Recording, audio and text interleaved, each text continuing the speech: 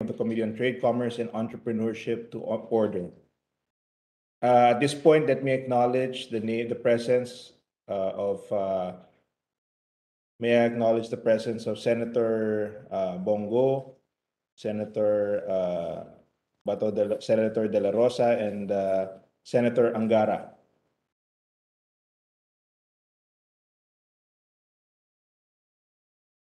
With and also I'd like to acknowledge the presence of the committee vice chairs, Senator Nancy Bina and Senator Rafi Tulfo, and also of course our DTI Secretary, Fred Pascual. Thank you, sir. Thank you very much, sir. With it.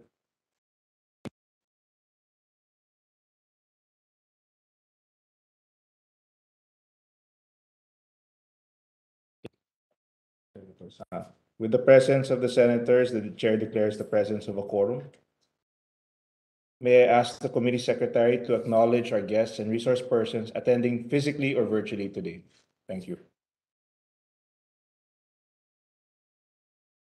Thank you, Mr. Chair. Good morning, everyone.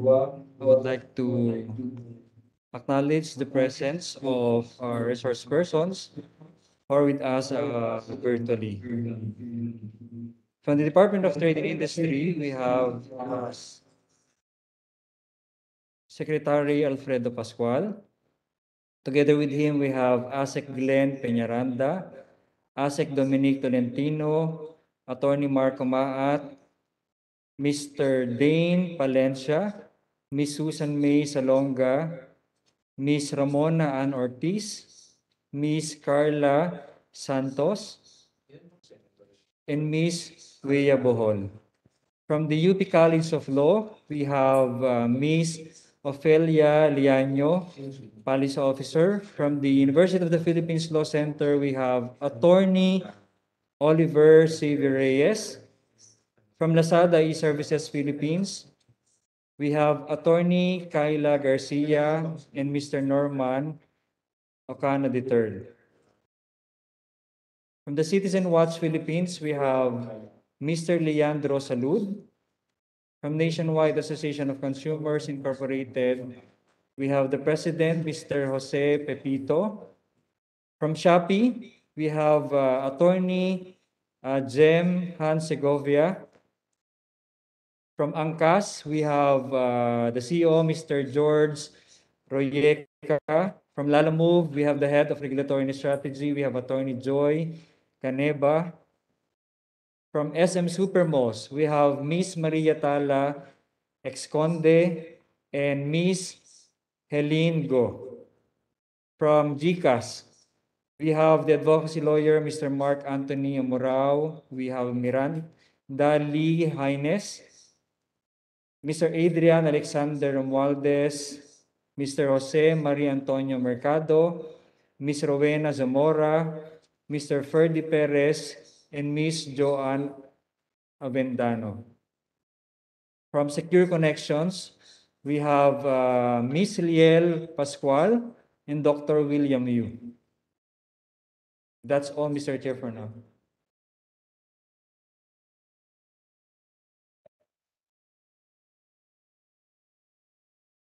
I would like to officially manifest the members of the Committee on Trade, Commerce, and Entrepreneurship for the record. Aside from this representation as chairperson of the committee, the members comprising the Committee on Trade, Commerce, and Entrepreneurship nominated by the Senate in plenary last August 10, 2022 are the following. For vice chairperson, Senator Nancy Binay and Senator Rafi Tulfo. On the part of the majority, Senator J.V. Ejercito, our Deputy Majority Leader, Senator Cynthia Villar, Senator Ronald De La Rosa, Senator Sherwin Gatchalian, Senator Pia Cayetano, and Senator Christopher Lawrence Go. On the part of minority, Senator Risa Ontiveros. I'd also like to acknowledge the presence of Senator Win Gatchalian. The jurisdiction of this committee is found in Rule 10, Section 13 of the Rules of the Senate, which read, all matters pertaining to domestic and foreign trade and private corporations, micro, small, and medium business enterprises, social enterprises, the promotion of entrepreneurship, and the regulation of entrepreneurial practice, patents, copyrights, trade names and trademarks, standards, weights, measures, and designs, quality control, control and stabilization of prices of commodities, consumer protection, handicrafts and cottage industries, and marketing of commodities. At this juncture, I move to adopt the pertinent provisions of the rules of the Senate and the rules of procedure governing inquiries in aid of legislation to be adopted as the rules of this committee. Do we hear any objections? There being none, the motion is carried. For today's hearing, we will discuss the following agenda: the status of the trade and industry in the Philippines, which will be presented by the DTI, priority legislative agenda of the DTI, and the legislative measures on internet transactions. So, without further ado, I would like to welcome the DTI to provide a brief overview of the state of the trade and industry in the Philippines, as well as the department's top legislative priorities.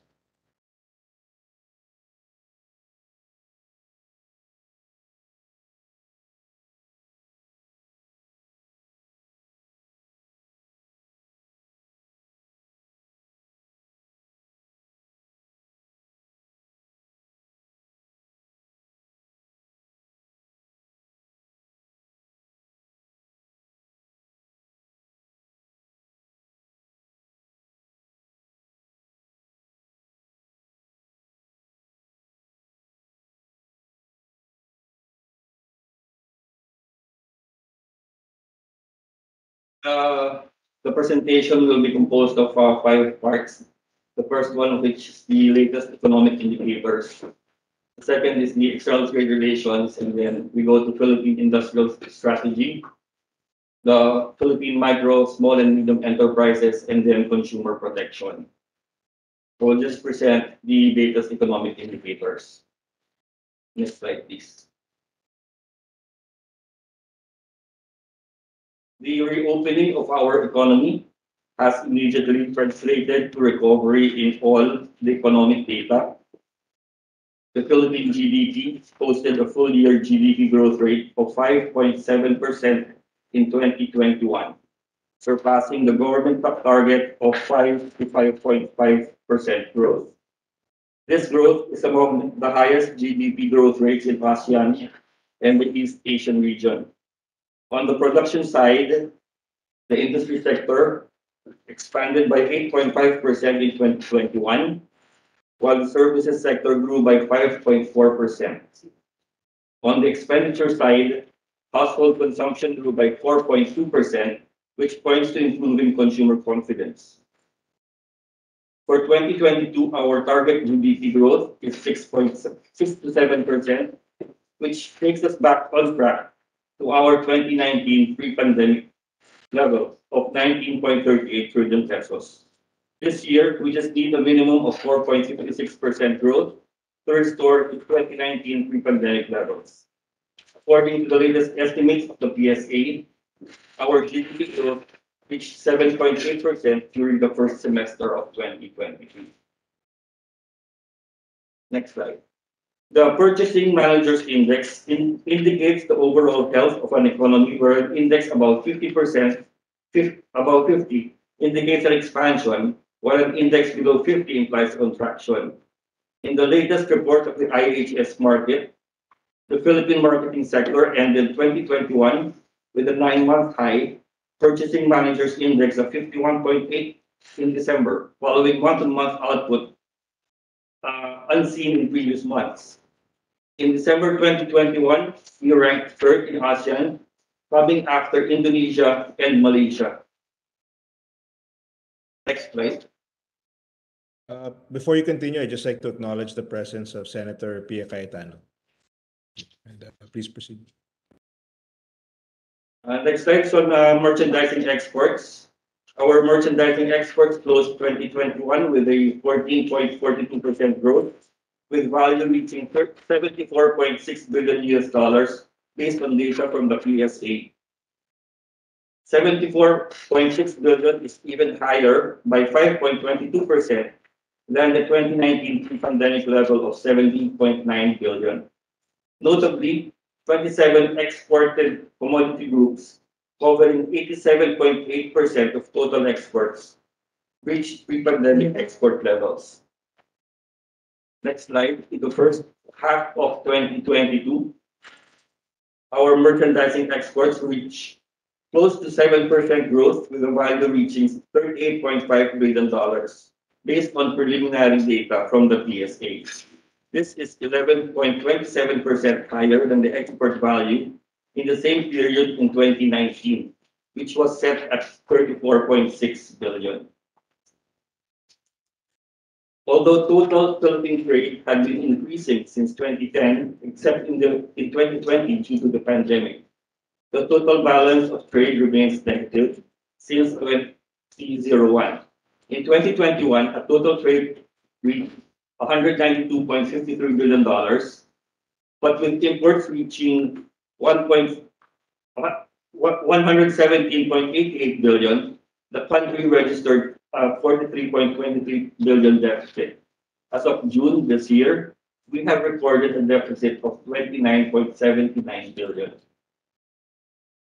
On the investment side, foreign investors continue to stand by the Philippines and invest in mid to long-term strategic projects, even in the middle of a health crisis. Our Banco Central recorded 10.52 billion US dollars total net foreign direct investments in 2021, higher by 54.42% than the 6.8 billion net inflows in the same period in 2020. Equity capital placements were sourced mainly from Singapore, Japan, the United States, and the Netherlands. These were channeled mainly to the industries of manufacturing, electricity, gas, steam and air conditioning, financial and insurance, and real estate. In terms of employment, the National Employment Recovery Strategy Task Force, or NERSTF, which is chaired by the DTI, has taken steps to ensure that jobs are preserved and rampant unemployment is prevented in 2021. Based on the June 2022 labor force survey, the country's employment rate reached 94%, or equivalent to 46.6 billion employed persons. An increase of 508,000 employed persons was observed month on month from May to June, which can be attributed to the sustained easing of alert levels nationwide. This was complemented by the increase in capacity of commercial establishments, including resorts and restaurants, to 100%. This is a welcome development in bringing back the confidence of both the businesses and the consumers, which is one of the NERS outcomes. The average unemployment rate for 2022 is 6%, which is still higher than the pre-pandemic level of 5 to 5.5%.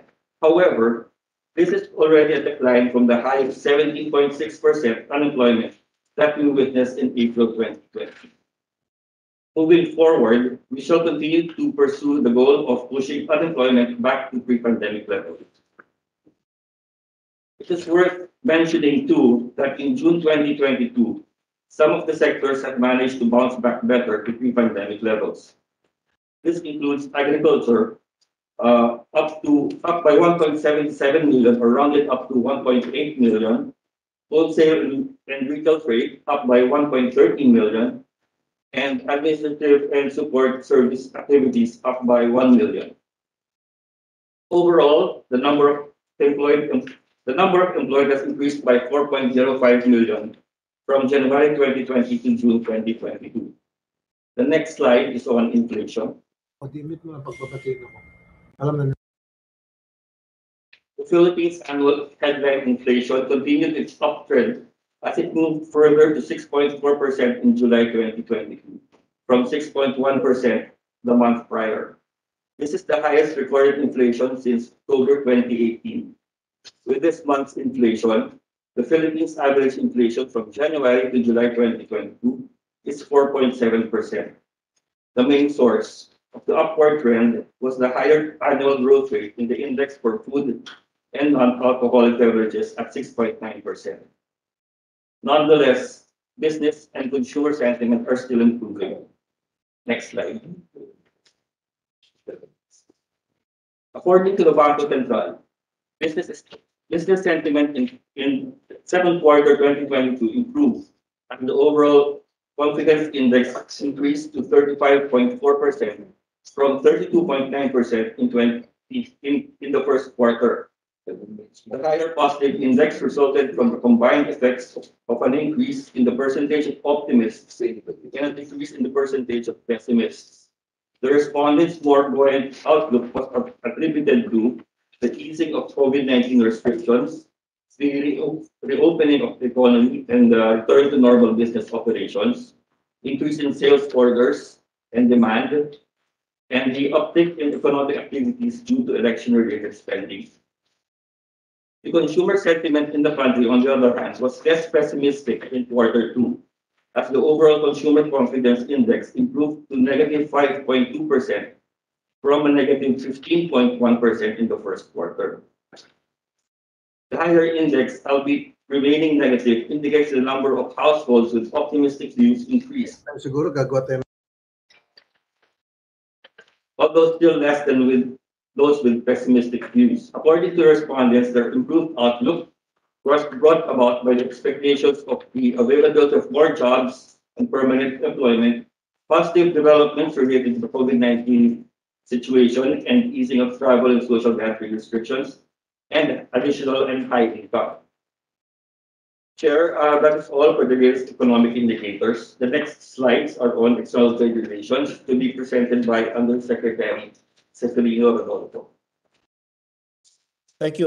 Can I just, I'd just like to clarify the earlier slide about inflation. So the main drivers at this point are the rise. Is it correct to say that the main drivers of inflation, which is at 6.4%, are the increase in, you said mostly food and non-alcoholic beverages? That's correct. So that's also somehow intertwined with the rise in, I suppose, sugar, because those are not, I suppose.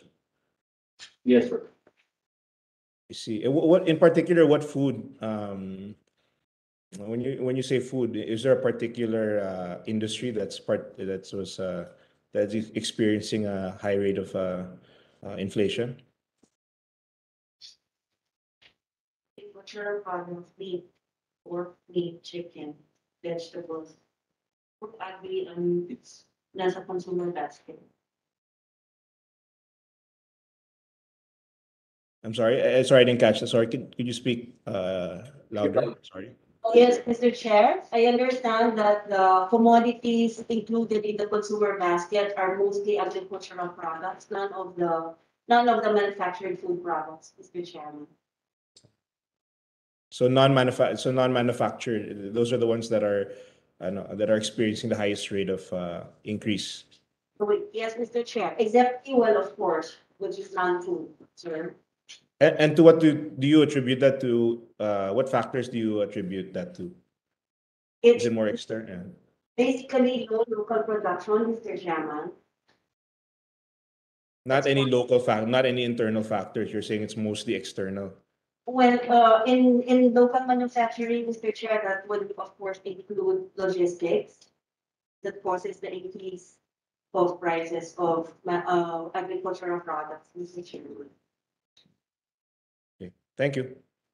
Chairman, just in correction with your question. Yes, go ahead, Senator Cayetano. Thank you. Could we just ask for can they actually show us a slide, if possible, so we can take a quick look now, but also submit to us, do they have the actual price increases per commodity that they have been referring to? So these are basically non-manufactured. No, they have a price list. So if they say it's pork, can we see the price increases over the same period of time of the inflation? So we can really have a better understanding. Do they have that? Yeah, the breakdown will be available from PSA. We of course can take this breakdown.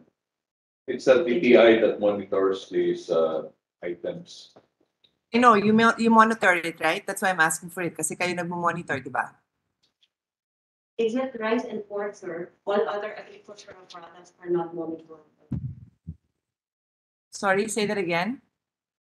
Except for pork and rice, Mr. Chairman, We do not monitor all other agricultural products. Okay, but the other but whatever you monitor, sana mapakita nyo rin. Kasi you gave us a general statement, no? Your statement was general to the chairman na non-manufacturing ang tumaas. So I just want to see that to validate that. We have data for manufactured food products, Mr. Chair. Prices and rates of increases of manufactured food products that are under the jurisdiction of DTI. We can show that, ma'am, or we can submit it later within the day. It's Department of Agriculture, isn't it? That's monitoring the agri products prices are monitored by the Department of Agriculture.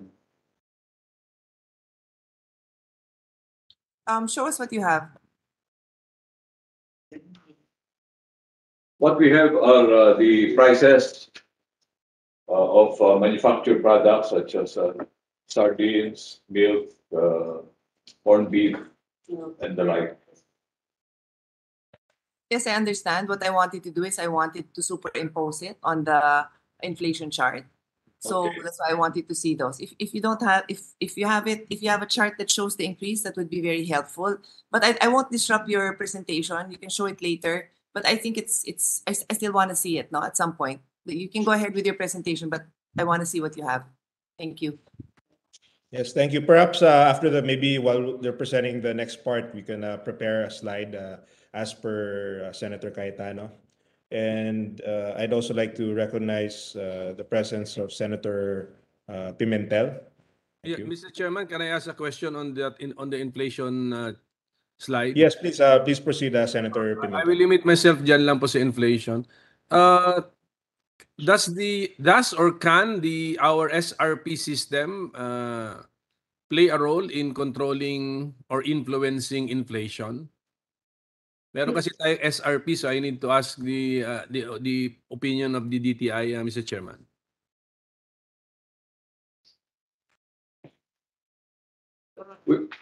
Yes, sir. Somehow, Mr. Chair, it can contribute to lowering inflation if the suggested retail prices of agricultural products are strictly enforced, Mr. Chair.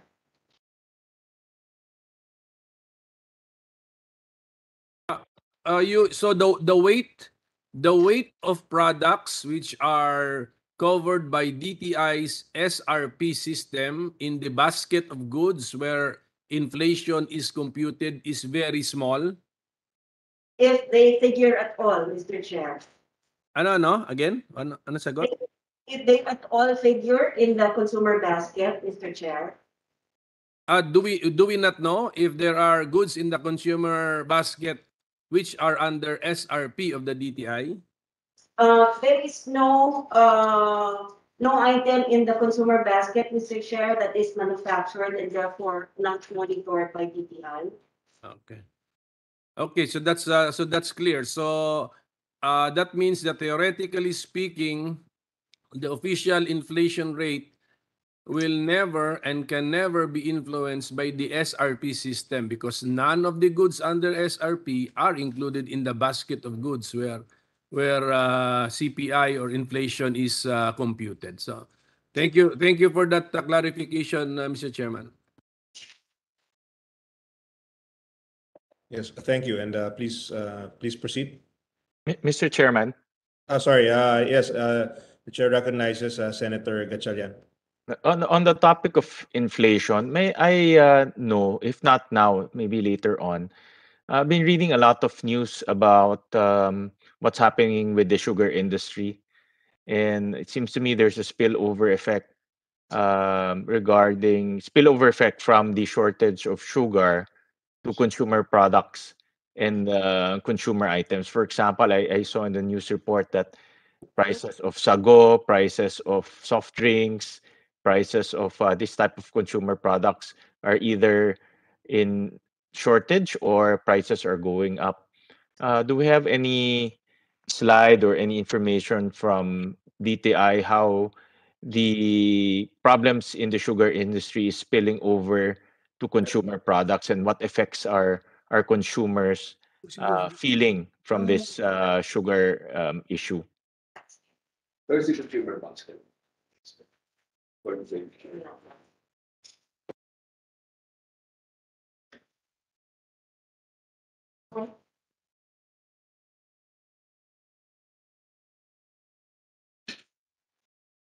The commodities included in the consumer price index include food and non-alcoholic beverages, alcoholic beverages and tobacco, clothing and footwear, housing, water, electricity, gas and other fuels, furnishing, household equipment, health, transport, communication, recreation, culture, education, restaurant, and miscellaneous goods and services. So the manufactured food items are, as explained earlier, not included in the consumer basket for purposes of determining the consumer price index. The biggest component, of course, is food and non-alcoholic beverages. When I think food here refers to non-manufactured food items like rice, vegetables, and the like.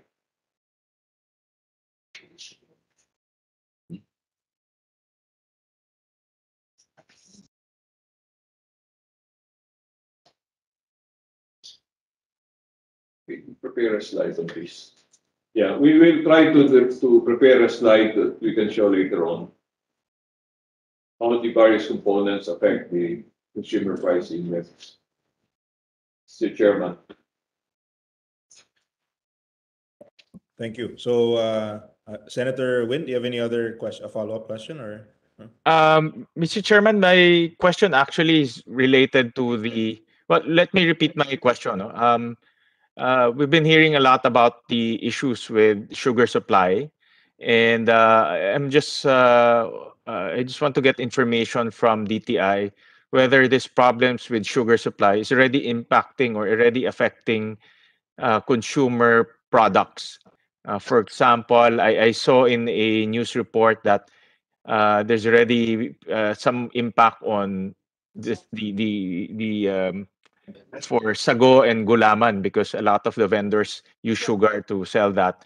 There's also some effect on soft drinks and the prices of soft drinks. So I just want to know from DTA how the sugar problem is already affecting consumer items, in short, whether positively or negatively.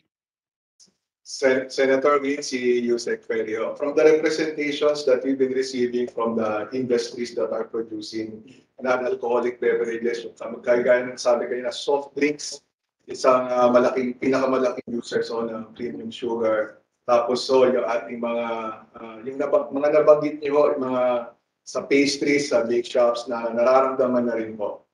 We can have the exact figures sent to your office and to this committee, Senator. But yes, nararamdaman na po. Yeah, yeah, Yusek, paano na lang if we can, for example, ensaymada, no, may sugar yan eh. So I don't know how the shortage and the spike in sugar prices is affecting the price of ensaymada. No, in short. So later on na lang through another presentation or a briefer, just send the committee how that problem in the sugar industry is already affecting consumer products. Yes, Senator, pati ho yung 3-in-1 coffee, which is almost sugar ho yung laman. Correct. Yun na nga, yung mga juice drinks, puro sugar yan eh. It's almost 90% sugar. So I don't know if it's already increasing the price at retail of all these products. We'll send to you, Senator, and to the committee po. But they're not monitored by us. Mr. Chair. Yes, before we proceed, I'd like to recognize Senator Tulfo, who's also a vice chair of this committee. Please proceed, Senator De La Rosa. Yes, thank you, Mr. Chair. Kunting ko lang, Mr. Chair, I just would like to be educated, no? Based on my little knowledge on of Economics 101, still on the topic of inflation, there are 3 types of inflation. This is the demand pull, the cost push, and the built-in inflation. Gusto ko lang malaman what kind of inflation are we facing right now, Mr. Chair? Mr. Chair, it's mainly cost push. cost push? Yes, because of the increases in prices of inputs like fuel, like sugar. Thank you, Mr. Chair. Salamat, salamat.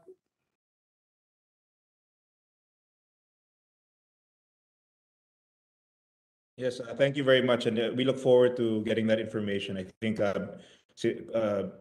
the statement that the non-alcoholic beverages is one of the major drivers of inflation is interesting, because we would like this, the committee would also like to see to what extent is the effect of this whole sugar price issue. So yes, I agree with Senator Gatchalian that I hope we look forward to getting that information as soon as possible time. Thank you very much. And at this point, we can proceed with our presentation. Thank you. Thank you, Senator, to Chair Senator Mark Villar and the other members, honorable Senator members of the Committee of Trade, Commerce, and Entrepreneurship. So very brief lang ako on external trade relations. Next slide, please. This slide will show to you the whole range of economic relationships that we have. Of course, starting with the WTO, World Trade Organization, at the multilateral level, tapos so yung APEC at the regional level, tapos so yung ating ASEAN Free Trade Agreement and Free Trade Agreements through the ASEAN, of which we have 6. Yung through the ASEAN po natin with China, Japan, South Korea, India, Australia, New Zealand. Tapos meron din pong separate pa na ASEAN Hong Kong FTA.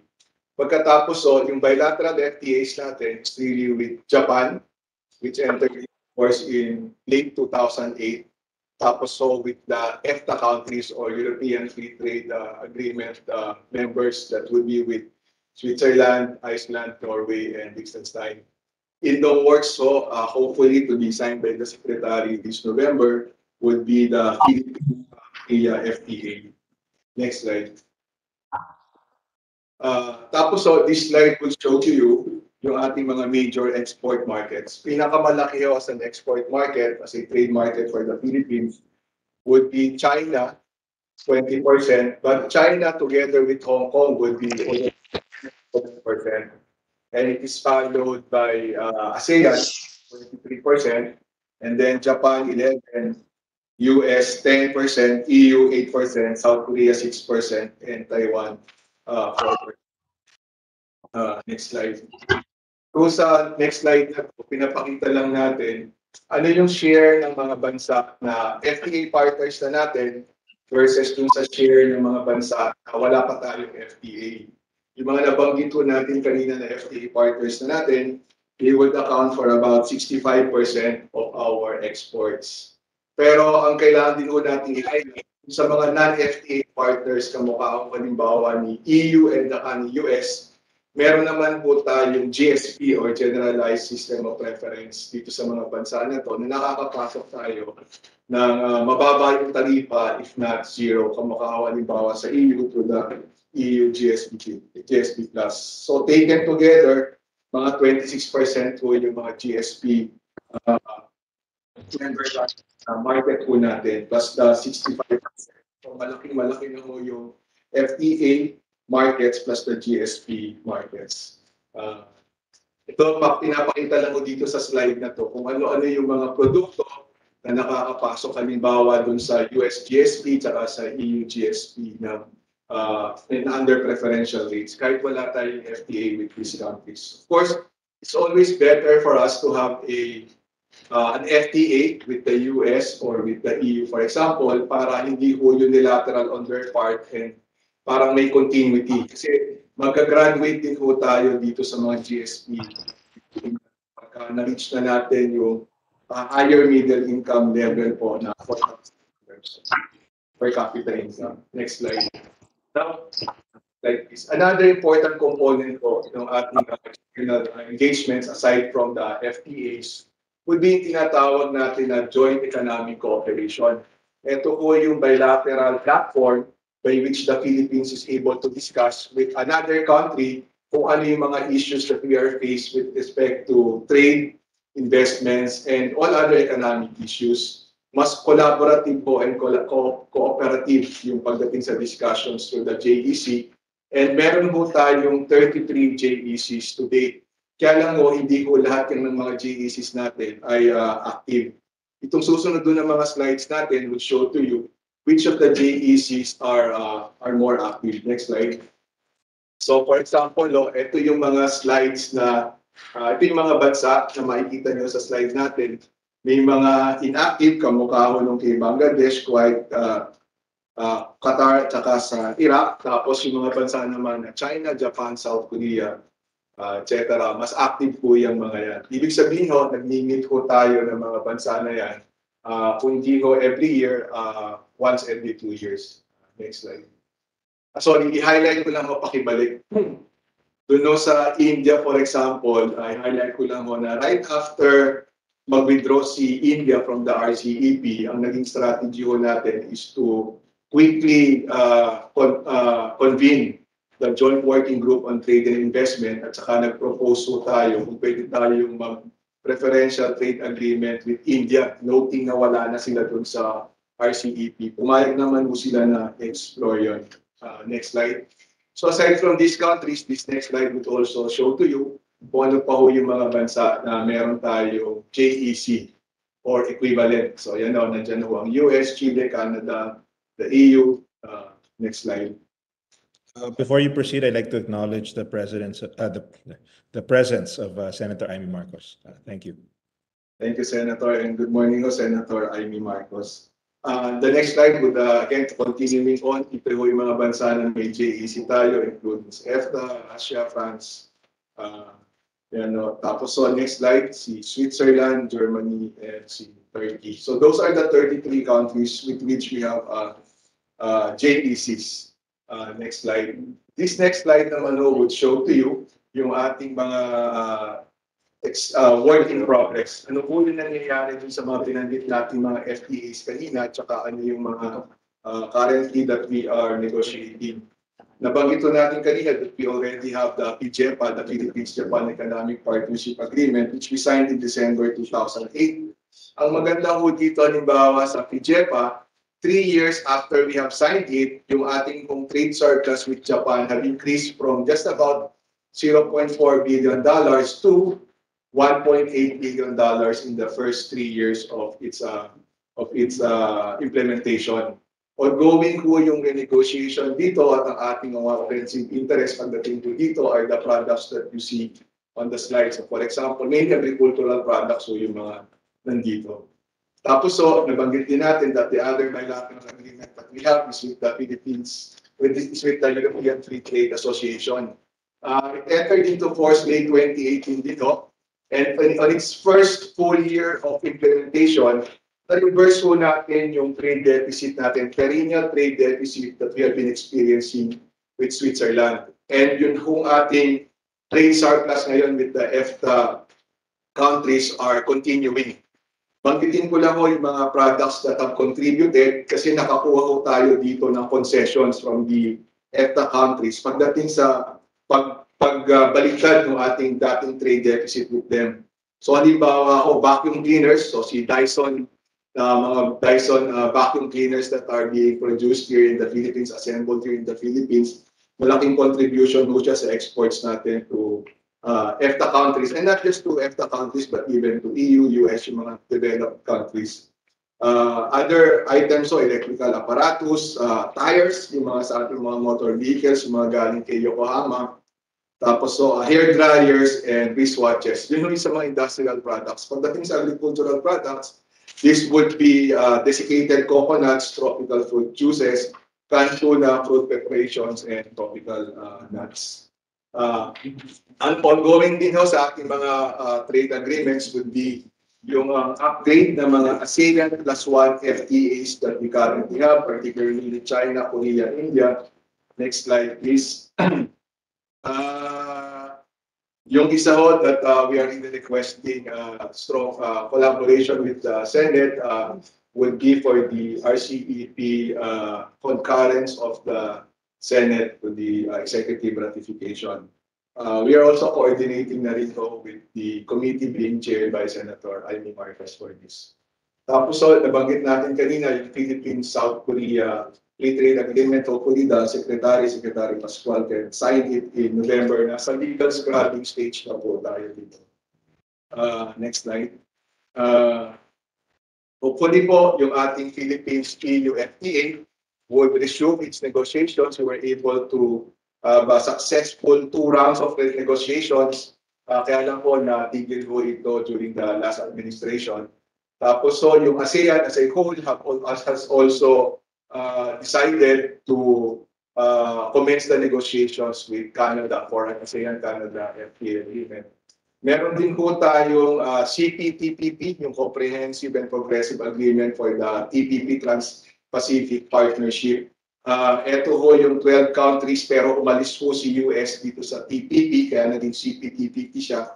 But the UK is already in the process of joining the CPTPP. So we have commissioned a study to look into our participation in the CPTPP. And yung latest po natin that we are working on would be the US-led Indo-Pacific Economic Framework. Maganda ko itong framework na to, although very general pa yung mga usapan as it covers 4 areas or 4 pillars that would include trade, supply chains. So yung mga issue, halimbawa ng kinakapos ng mga IC products, pag-uusapan mo dito sa supply chain pillar, clean economy, including mo yung transition natin from fossil fuel-based to renewable energy power sources, tapos fair economy. The US would like to conclude negotiations within the next 12 to 18 months. That is all for now, senators and the members of the committee. Thank you, sir. If there are no questions from the committee members, we will proceed with the presentation on the... Mr. Chair. Hello, Mr. Chair. Yes, Senator Tulfo, you are recognized.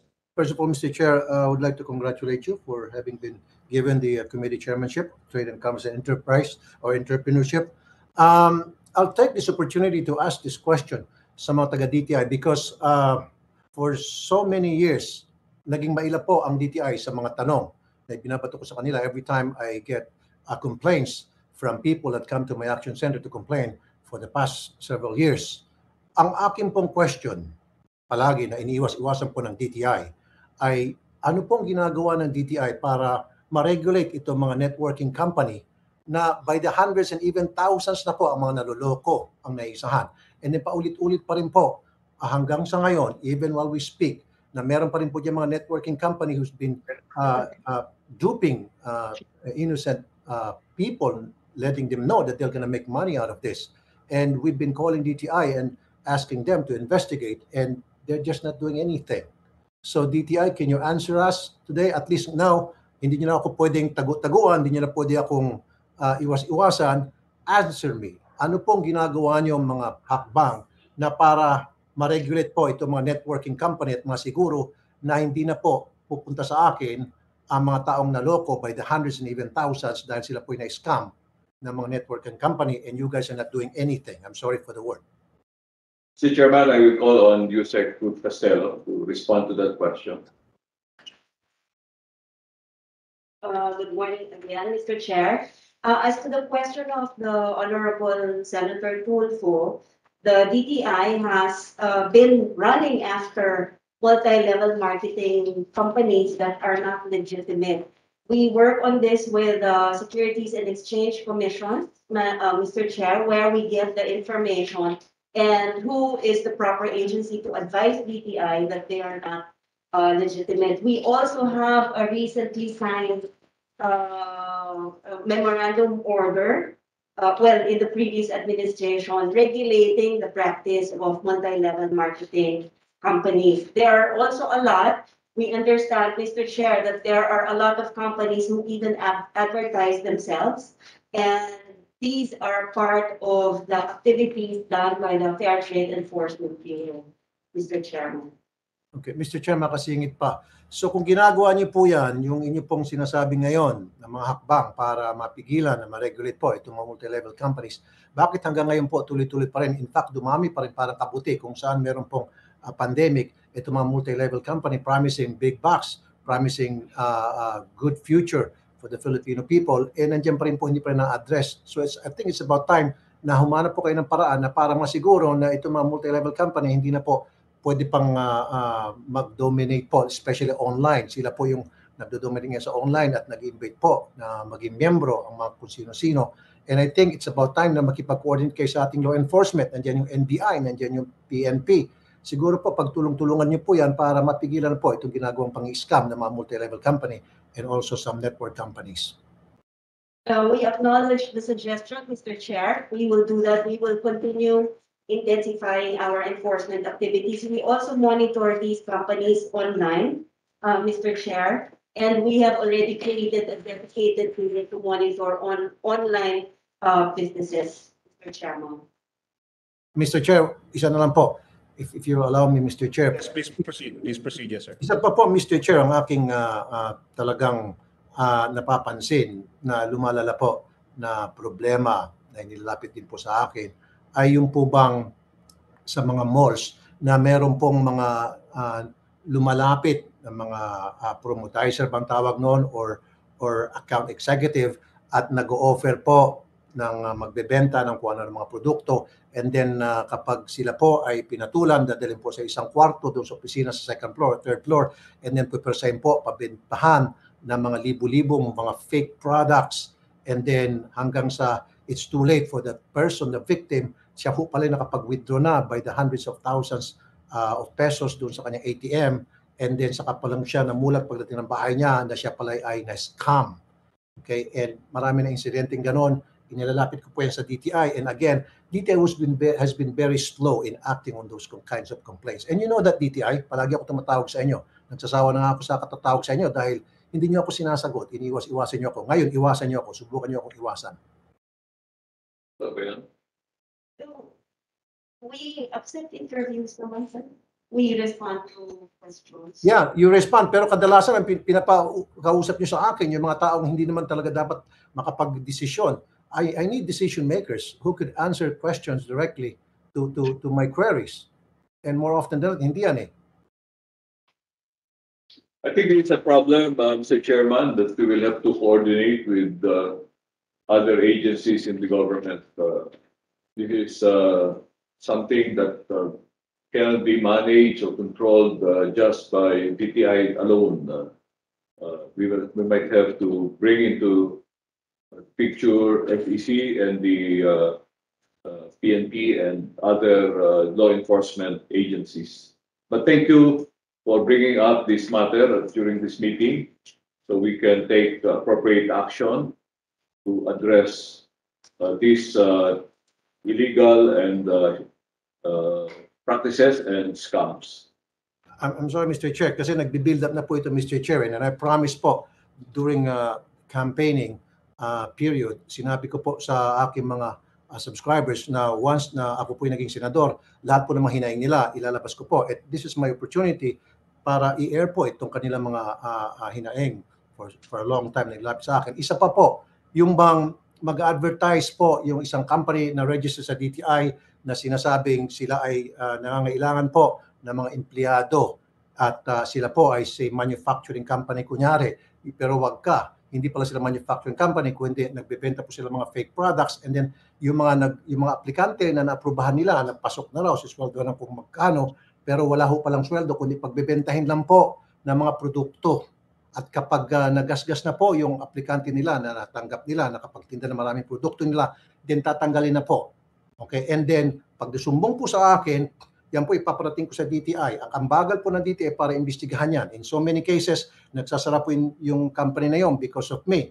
And then later on, malaman-laman ko po, after a few days, sila po ay nagbukas ulit using a different name. Now, my question is there a way para sa DTI ma-monitor itong mga kumpanya nagsara para yung mga incorporator nung previous one na napasara ko na hindi na sila makapag-open again ng company using a different name? Wala ho ba kayo dyan sa database ninyo na kapag na-ban na o nasara na, napasara na isang company, hindi na siya pwede, yung mga incorporator na hindi na pwede makapagbukas o makapaggamit ng a different name? Sir Chairman, the registration of the DTI has is just registration of business name, making sure that we avoid one entity using the same name. We do not monitor the operation of the companies after the name is registered with us. If it's a corporation, then the Securities and Exchange Commission will have the jurisdiction over the company. Okay, so my question now again, Mr. Chair. So ano pong guarantee meron po itong mga kababayan natin na itong mga mandarambong, yung mga recidivists na paulit-ulit na po ng luloko using one name after another ay hindi na ho makapag-ulit. So kung halimbawa gumamit siya ng isang company and then siya po na-booking and then magbubukas na another company, still nandun pa rin siya sa isa pa rin sa mga comparator and then number 2, number 3, number 4, wala nang katapusan. So do we have to pass legislation pertaining to that or yung DTI na po pwede siguro gumawa ng paraan na kapag nakita nila, dapat meron pong screening sa mga incorporators. Kapag nakita nyo itong incorporators na ito, inireklamo na before, in the past, siguro gagawa muna kayo ng due diligence to investigate if these people really are legit at kung sila po ay nanluloko lang, wag na po na sana natin payagan sila ay mailagay sa incorporators o makasama sa negosyong binubuksang bago.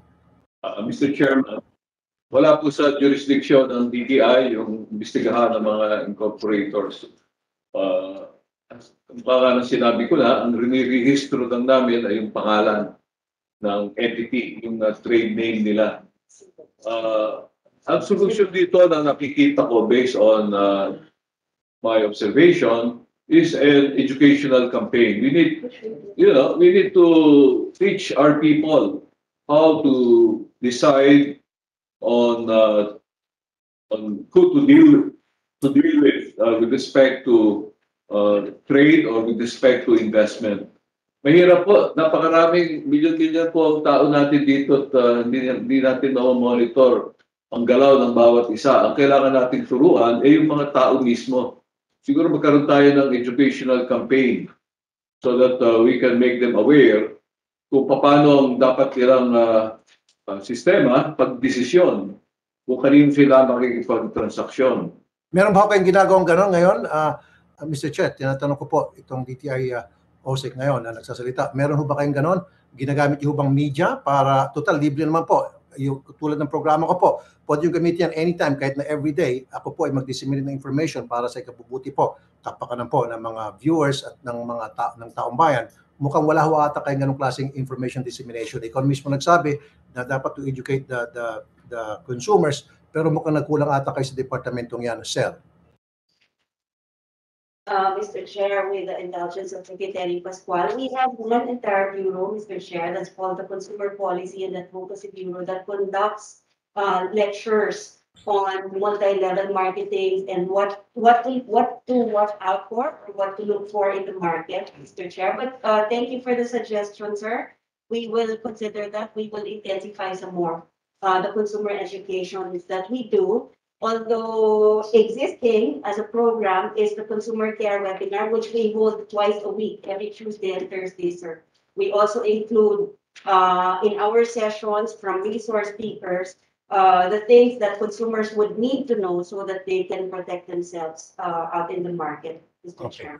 Mr. Chair, meron tayo, Mr. Chair, last na lang po. Meron po tayo, Mr. Chair, na tinatawag na lemon law, okay? And everybody knows what lemon law is. Pero it seems na hindi po nagagawa na ata, hindi po na-implement yun at wala man nagagawa yung ating mga kinukulan. Example, si Mario bumili po ng isang car and I'm not gonna mention the brand. This one, ang dami ko na pong na-receive na reklamo. And then after, brand new po ito, after a week, nag-bug down yung car and it has nothing to do with the interior, it has something to do with the engine. And then dinala po sa dealership.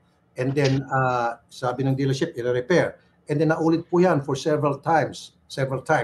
And ang punto ko una, number one, kapag nasira po yung sasakyan at brand new po, sana binibigyan po ng loaner. Meaning, binibigyan ng sasakyan na magagamit po nung nagbili sa kanila, nung brand new car. Wala pong ganun eh. So ang the consumer, magre-rent po siya ng sasakyan o dili kaya mag-commute na lang siya. Meron siyang kotse, di ba? Nagbumili siya ng brand new. Anyway, pangalawa, kung paulit-ulit na naman po sana, dapat meron tayong, kumbaga sinasabi na limit na kung ito'y 10 times na bumabalik-balik na lang sa shop ninyo, sirain na talaga, dapat palitan na. Hindi po hanggang sa umabot sa korte. talagang nagmamatigas po itong mga dealership. Alam naman nila yung kanilang sasakyan na inaibenta ay sirain talaga, paulit-ulit na lang. Ba't hindi na lang po tanggalin na po yung kalbaryo sa bumili ng kotse at palitan na lang brand new? So is there anything that DTI can do with that issue? It's a legislative matter that we will leave with Congress, and to the extent that we can provide inputs, we will from DTI. May I answer? Also, yeah, we have other points, Jose Cruz. Yes, sir. In addition to that, Mr. Chairman, the DTI Fair Trade Enforcement Bureau strictly enforces the lemon law. And as a matter of fact, we have already decided or resolved the cases in favor of the consumer. But there are a lot of times also, Mr. Chair, that the distributors or the manufacturers of these vehicles go on appeal. So it takes a while before the appeal is resolved, Mr. Chair, but we have already and we are enforcing the lemon law or implementing the lemon law, sir. Thank you, Mr. Chair. Mr. Chairman, in connection with the lemon law, Yes, Senator Pimentel. Then afterwards, Senator Win Gatchalian also has his very hand limited raised. Thank you. intervention. Yes, if you have a follow-up, yes. I will refile my bill on the Philippine lemon law because the current procedure is too cumbersome. Meron na po kami naisip diyan how to streamline it, and then pati yung mga in the meantime that the consumer is deprived of the new vehicle he or she has bought, the dealer and or the manufacturer must provide for a replacement vehicle. Nandun po yan, yung mga ideas na yan, nandun po sa aking Philippine Lemon Law Bill. I will refile it this Congress. Thank you very much, Mr. Chairman. Yes, thank you, Senator Pimentel. At this point, before I recognize Senator Gatchalian, I'd just like to say that I agree with Senator and Vice Chair Tulfo. There must be some mechanism to monitor these multi-level that at times masquerade as. I mean, actually, it's sometimes there are Ponzi schemes that masquerade as multi-level schemes, and these really have to be somehow we must monitor it. And it seems to be not clear. It doesn't seem to be clear who, if it falls under the SEC or if it falls under the DTI. There are different aspects: consumer protection, also the nature of the company. So I think that's an issue that I think we can tackle here in the committee in the future, and perhaps come up with legislation that can minimize, because it seems every year there seems to be problems with this. Sometimes it can be pyramiding disguised as multi-level. So we must maybe find a way to minimize this. At the same time, hopefully, with regards to the lemon law, I hope that, yes, if there are observations after the initial law, I was also one of the authors of the initial law. So perhaps I look forward to seeing the proposals of Senator Pimentel. And I hope that the Department of Trade and Industry can also perhaps give maybe a representative who can coordinate directly with Senator Tulfo, because he has many concerns from his viewers or his many complaints. So I hope that maybe the DTI can coordinate with him directly or give a point person who can help him address the concerns of his also of his listeners or of his followers. We will do that, Mr. Chairman. Yes, and at this point, I'd like to recognize Senator Gatchalian. Thank you. Thank you, Mr. Chair. Mr. Chair, I would just like to get some updates on the GSP Plus agreement. And I know for a fact that a few years ago, there was an audit and a team from EU came here to talk to legislators, talk to the executive side. And I understand that there's also some issue with our GSP Plus, and the DFA actually requested the Senate, no, to uh, to um, to help out in the extension of the GSP Plus, and also to reach out to our counterparts in the EU. So I would like to get some updates on the GSP Plus.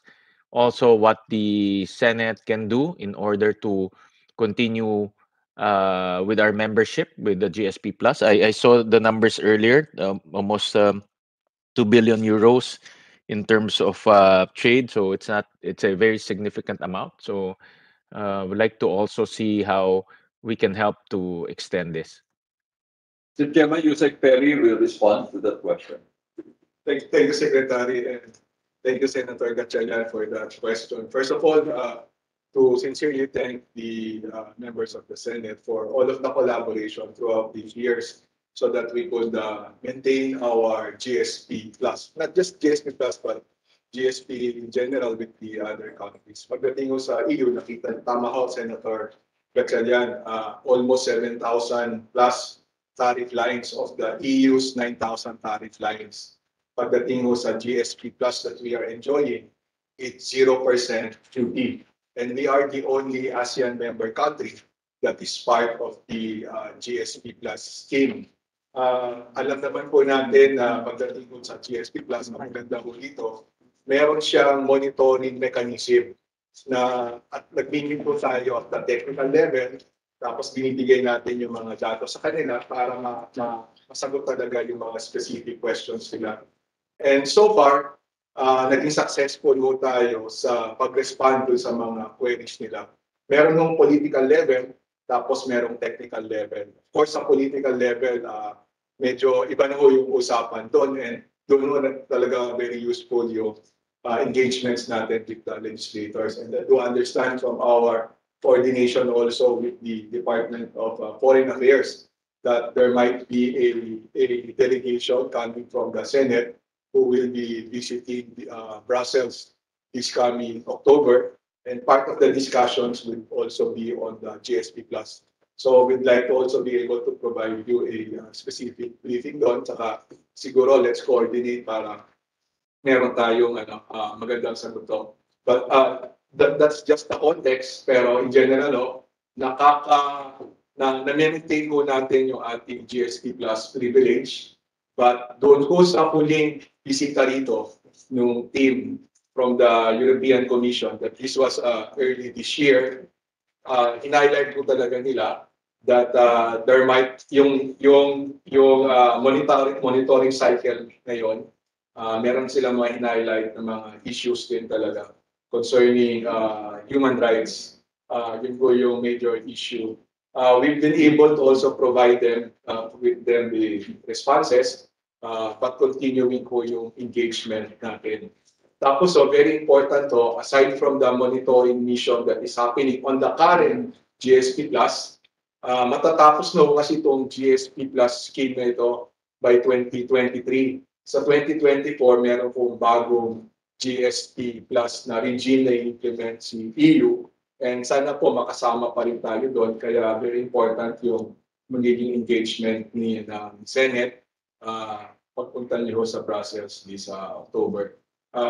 But to provide more details, so I'd like to request si Asik Alan ko, madagdagan niya ho yung mga detalye na binigay ko. But in summary, nakakapasa tayo, nasusustain natin, na-maintain. Although may mga areas na hinighlight talaga during the last visit nila early part of this year, in particular pagdating sa human rights. Thank you, Senator Alan. Thank you, Yusek Perry. Before we proceed, if there are, perhaps if it's in the interest of time also, if there are certain details you can submit it to the committee if the details are extensive. So I just like to raise that option if it's instead of presenting, perhaps there are certain details that can be submitted to the committee and also to Senator Gatchalian. With that option, so we'll take that option and submit to you the details. Thank you, Senator. Chairman, lastly, just two things, Yusek Perry. So number one is mag-expire na yung GSP Plus natin. Tama po ba? Yes, Senator, yung programa mismo matatapos na, not just for the Philippines but for all the Okay. And then number two, the Senate is organizing a delegation, and we would like to request from DTI a briefing on that matter and how we can move forward, because with 2.3 billion in terms of trade, malaki-laki rin siya, no? A lot of positive impact for us. So we'd like to seek your briefing and through the chairman of the trade committee on how the Senate, kasi magpapadala tayo ng delegation, so we have to make sure that we go home with the bacon, or else sayang naman yung punta. Thank you, Senator. We will certainly do that, Senator. Thank you, Mr. Chair. Thank you. Thank you, Senator Gatchalian. Yes, so we can maximize the trip. I agree with Senator Gatchalian. If we can, prior to leaving, hopefully, prior to leaving, we hope you can give us a very comprehensive briefing regarding the issues that we can take up there. Thank you very much. So please continue with your, at this point, you can continue with your presentation. Thank you. I may call on Yusek Pita Aldaba to present on the Philippine industrial policy. Thank you, Sir Secretary, and good morning, Sir Chair, and honorable members of the committee. Next slide, please. I'm here to discuss our industrialization strategy. And as you can see on the slide, this is our framework. It's going to be driven by science, technology, and innovation in order to put our industries in a better position to enable us to face competition from exports as well as within the domestic market and pave the way for the country's industrial transformation. And as you can see, new technologies along with the application of science and innovation, we will be able to introduce new and better products in the market along with services. And this would lead to the creation of new jobs and better income opportunities along with the emergence of new industries as well as the introduction of environmental goods. These new technologies would also help in terms of improving our production efficiency and hence better use of energy and materials, leading to industrial competitiveness as well as providing linkages to our supporting activities. And in terms of the foundation, we're looking at, of course, competition, innovation, productivity, and dynamic industry ecosystem in order to help the country attain an inclusive and sustainable industrial transformation and development. Next slide, please. The next slide, you can see 6 major pillars of our strategy. Number 1 is embracing the 4th industrial revolution technologies, wherein the focus is towards transforming our industries towards an increasing share of science, technology, intensive sectors to the GDP. Number 2 is creating more innovative MSMEs and startups. And in here, we are focusing our efforts towards upsizing and upgrading our MSMEs. We want more micros to graduate into becoming small, the small to medium, and the medium to become large. And the third is we are integrating our industry development, trade, and investment policies. We are linking manufacturing with agriculture and services. This would enable us to address gaps in the supply and value chain and deepen our global value chain participation, allowing us to expand our trade and investment, diversify our export products, as well as our trading partners and investment partners. The next one is promoting regional development through innovation and entrepreneurship. Regional industrialization is really vital, especially in terms of introducing more innovation in the regions as in order for us to create new products, services, as well as accelerate and promote research commercialization in the regions. The next is upskilling and reskilling the workforce. Again, as we adopt all these new technologies, we need to ensure that our workforce would be ready, especially in terms of the competencies and skills that would be demanded by industries in the future. The last, also very important, is of course the creation of an enabling economic environment in order for us to attract more investments. And this would cover both hard and soft infrastructure, covering power, logistics, digital infrastructure, and others. In the next slide, these are our priority industry clusters. The first three clusters that you can see, industrial manufacturing and transport, technology, media, and telecommunications, as well as health and life sciences. There's global reconfiguration arising from changes in consumer trends and consumer behavior.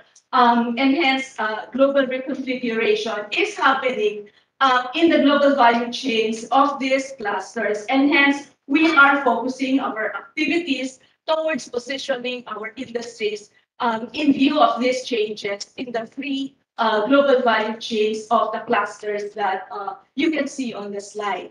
For the IMT, this would include aerospace, automotive, EV, in particular, semiconductor and electronic manufacturing services, including the processing of green metals, wherein, of course, what we want is for the Philippines to be able to manufacture batteries here in the country, given our rich nickel, cobalt, and copper ores in the country.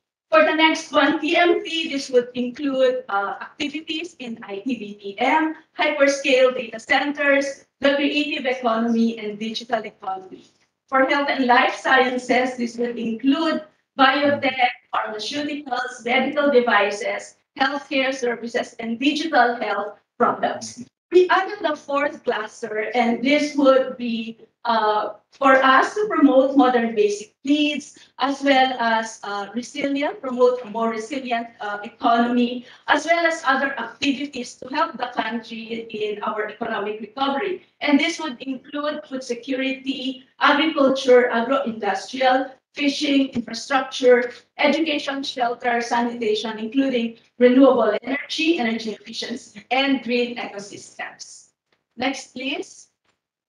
In the next slide, I'll be just to highlight the digital transformation plans of the department. The first one is the plan to build an Industry 4.0 pilot factory. This is going to host or serve as a platform for demonstration and learning.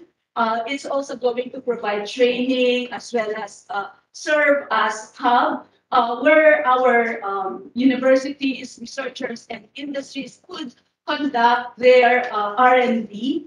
And the pilot factory will also facilitate industry access to advanced manufacturing technologies like robotics, intelligent manufacturing systems, and cyber physical systems. And this is going to serve our large enterprises, SMEs, and academy. Okay. Next slide. Next slide, please. So let us skip that in the interest of time. And we're also, next please, we're also building a center for AI research, and the goal of which is to make the Philippines a center of excellence in AI. Next, please. We're also implementing the Philippine Skills Framework, and this is important. We are working together with other government agencies. The logos of the other agencies are 10 in total, are all shown on the slide. And this is important in order for us to ensure that we have the necessary skills and competencies needed as industries adopt the fourth industrial revolution technologies. Next, please. And we also have the regional inclusive innovation centers that serve as platforms to promote innovation and entrepreneurship across the different regions in the country. On the slide, we've also listed the 9 regional inclusive innovation centers across the different regions. Next, please. And in view of the passing of the EVIDA, we are about to implement a program together with UNIDO And this is going to deploy e-trikes, e-jeepneys, e-buses, and other EVs in the different cities that you can see on the slide. And we will also be piloting an electric vehicle incentive system through this program with the UNIDO. And the last one, next please, is in view of the legislation as well of the Creative Industry Development Act. We have lined up a number of programs as we try to implement this act. So we have established or we will be implementing various programs to strengthen our institutions, implement a creative venture fund, establish creative learning centers and innovation centers, as well as support our market acceleration program. I'm going to end there, Mr. Chair. Thank you very much.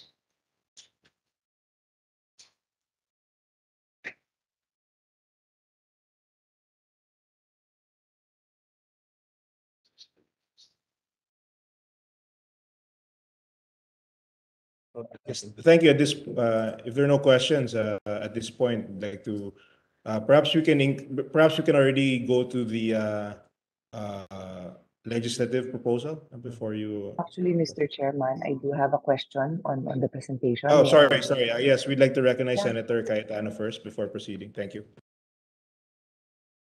First of all, I don't know if we were given copies of the presentation, so can I just make a request now to give us copies of all the presentations? What so I had to take a screenshot of the presentation so I can discuss it. I'm happy to hear about the priority industry clusters now, and that's where my question is. Dito sa health and life sciences, and modern basic needs, no? Before I propound my question yet, but thank you, kasi my phone is so small, so there, I prefer that one. Okay. So first of all, and let me officially greet the DTI team, Secretary. Good morning. I chair the Committee on Sustainable Development Goals, Innovation, and Futures Thinking. And my first request to the Secretary is please always send someone to my hearings, no, because what I feel is left behind is the interconnectivity between agencies on the importance of working together to achieve the overall goal. So I'll give you a very specific example in what I mean, no? Under health and life sciences, I won't go through the list, no, but basically these are the delivery of health services, right? During the hearing, no, the hearing of the Committee on Ways and Means, I had asked Secretary Diokno if DOF would be open to considering for a limited time only, um, uh, tax-free importation of health equipment.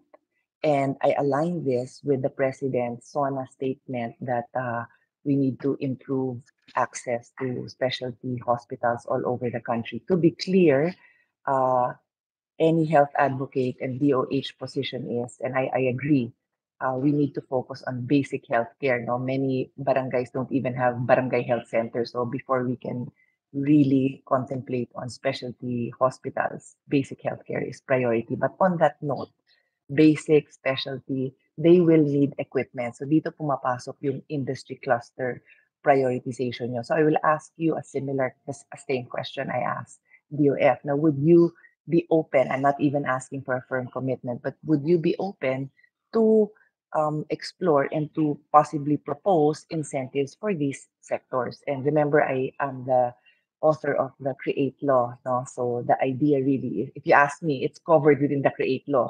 But I'm asking I'd like to understand how the secretary thinks about this idea. And I'll go to another point, food security, same then. Again, that's also in the CREATE law. So I just like to know the direction of the department under Secretary Pascual. Well, definitely we welcome any move to facilitate the establishments of enterprises in these industry clusters that we have identified. Because I believe, that by industrializing, especially in the areas we have identified, will be able to provide higher quality jobs and higher paying jobs to our people. So we welcome any move to make it to facilitate, for example, the importation of equipment needed by enterprises. Most likely, the enterprises that will be going into these clusters will be registered with the BOI, so they'll be enjoying these incentives. We will identify areas where possibly they may not qualify, but I doubt whether they will not qualify for registration with BOI to enjoy the tax-free importation and other incentives offered to investors. Okay, thank you. I'm happy to hear that. So basically, to the DTI team, no, my request is that you work closely with the different areas. Like ito nga, you mentioned health science. So work carefully with DOH to really find out what are those needs, because that's the only way we can really identify the needs and truly address them. Let me go to another slide. Mr. Chairman, I would like to add, I would say, that most of these investors into these industry clusters will most likely come from abroad. You know, this will be foreign investors setting up these enterprises here together in partnership with local investors. And the target of these industry clusters is the export market. We want these enterprises to be participating in the global value chains in this in the products produced under these clusters. So it is very important. I'd like to emphasize that the RCEP, Regional Comprehensive Economic Partnership, be ratified or be confirmed by the Senate. Because we've always been asked by prospective investors, by foreign chambers, about how soon they'll see the ratification of RCEP, because their own people, the companies in their respective jurisdictions are asking them before they consider investments in the Philippines. Yes, noted on that. And actually, I was going to ask the chairman if he will. I'm not sure if this is the Committee on Trade or the Committee on Foreign Affairs that handles it, but we're always happy to learn more. I understand. I recall that we were not able to pass it in the last Congress because there were a lot of concerns from different senators.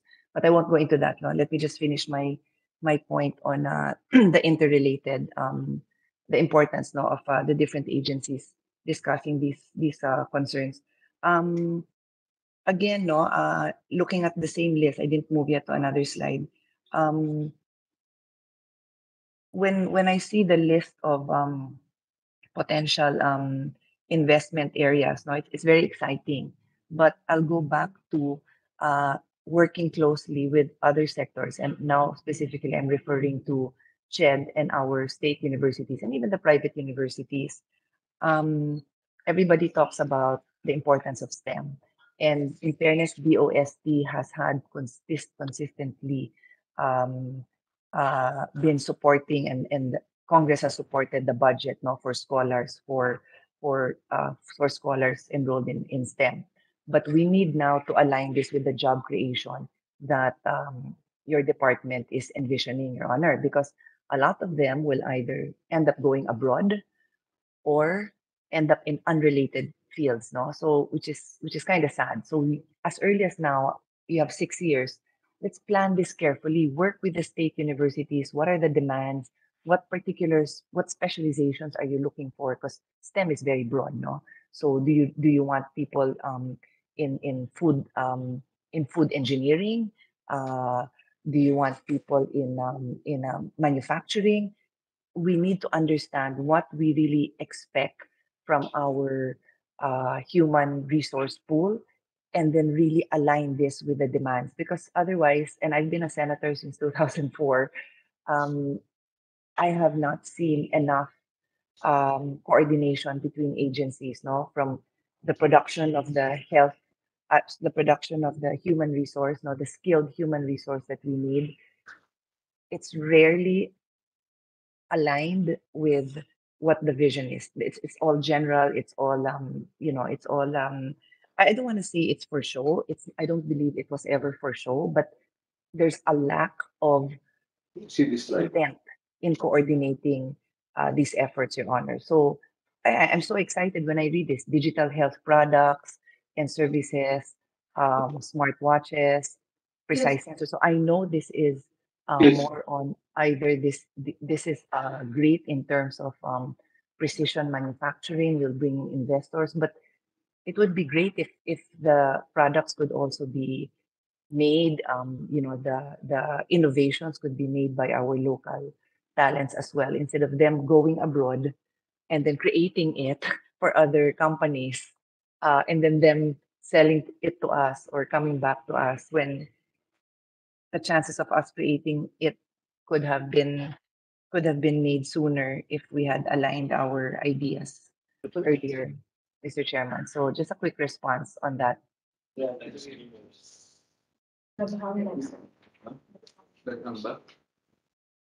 Okay.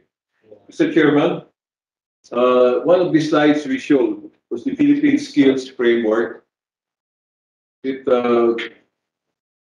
there. Can you zoom in? It is on this slide you will see the how we relate the priority sectors with the skills needed to be able to pursue industrial development in those sectors. When I made this presentation to the cabinet, I highlighted very specifically the need to collaborate, for DTI to collaborate with CHED, DepEd, and TESDA for purposes of developing the necessary skills among our human resources, our workforce. Actually, Mr. Chairman, may I just recommend the coordination? I've seen it for the past almost 20 years and it rarely happens. Maybe you can really look into forming a committee that really sits down together and works together because otherwise it doesn't happen. I'm just letting you know, Secretary, from my experience, no? Haven't seen it happen in a continuous and effective manner. So unless you really put together a team that's constantly working on this, it's not going to be, I don't want to have this discussion 3, 4, 5 years from now na hindi din pala nagkatugma. So that's just my recommendation. One last example I want to share with you. When we approved, when the law was passed, uh, shifting our 10-year basic education to 12, so the K to 12 program, there was a lot of resistance to that. But regardless, we now have a K to 12 program. And the idea there, Mr. Chairman, is that you will graduate senior high students with high skills such that for those who don't continue an academic track, they are skilled. So these are people who could have these are young graduates who could already be in these sectors. I am not aware of many programs that have this. I'm aware of one. This is an IBM program in Taguig City. I'm sure there are more, but as I said, I'm just not aware of them. IBM and Taguig City tied up a few years ago, wherein starting, I believe, grade 9. No, sorry, because grade 11 and 12 are senior high. So 10, parang grade 10 or grade 9 nga, 3 or 4 year program. And when they finish, they will get a job in IBM. So, no, sorry, I don't wanna be mistaken. This is quite some time ago. I think it was a 4 or 5 year program that included 2 senior high years and 2 years of college. The point is, they're not they're not a graduate of 4 year program, but because tinutukan sila for very specific skills, by the time they graduate senior high, they already have those skills and they can go on to 2 more years na lang of college and they'll be hired by IBM. So we need more programs like that, Mr. Chairman, kasi otherwise, anong capacity ng senior high graduates. I challenge you, and in a good way. I don't mean this in a, but my challenge to you is find out what our senior high graduates are capable of. Find out if they can already be applied in these sectors. Kasi if not, ano yung purpose nga naman na nagpa-senior high pa tayo, di ba? So that's my challenge kasi kayo directly ang magpapa-employ nito eh, di ba? The desire to employ more young people or young or old people, I think is under your jurisdiction, Mr. Secretary. So that's what you have to find out. Are your senior high capable of being employed in this sector?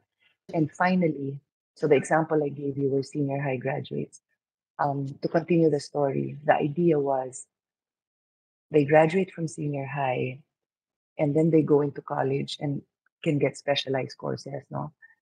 The idea was to remove the general education courses in the first 2 years of college because they should have already taken that up in the senior high.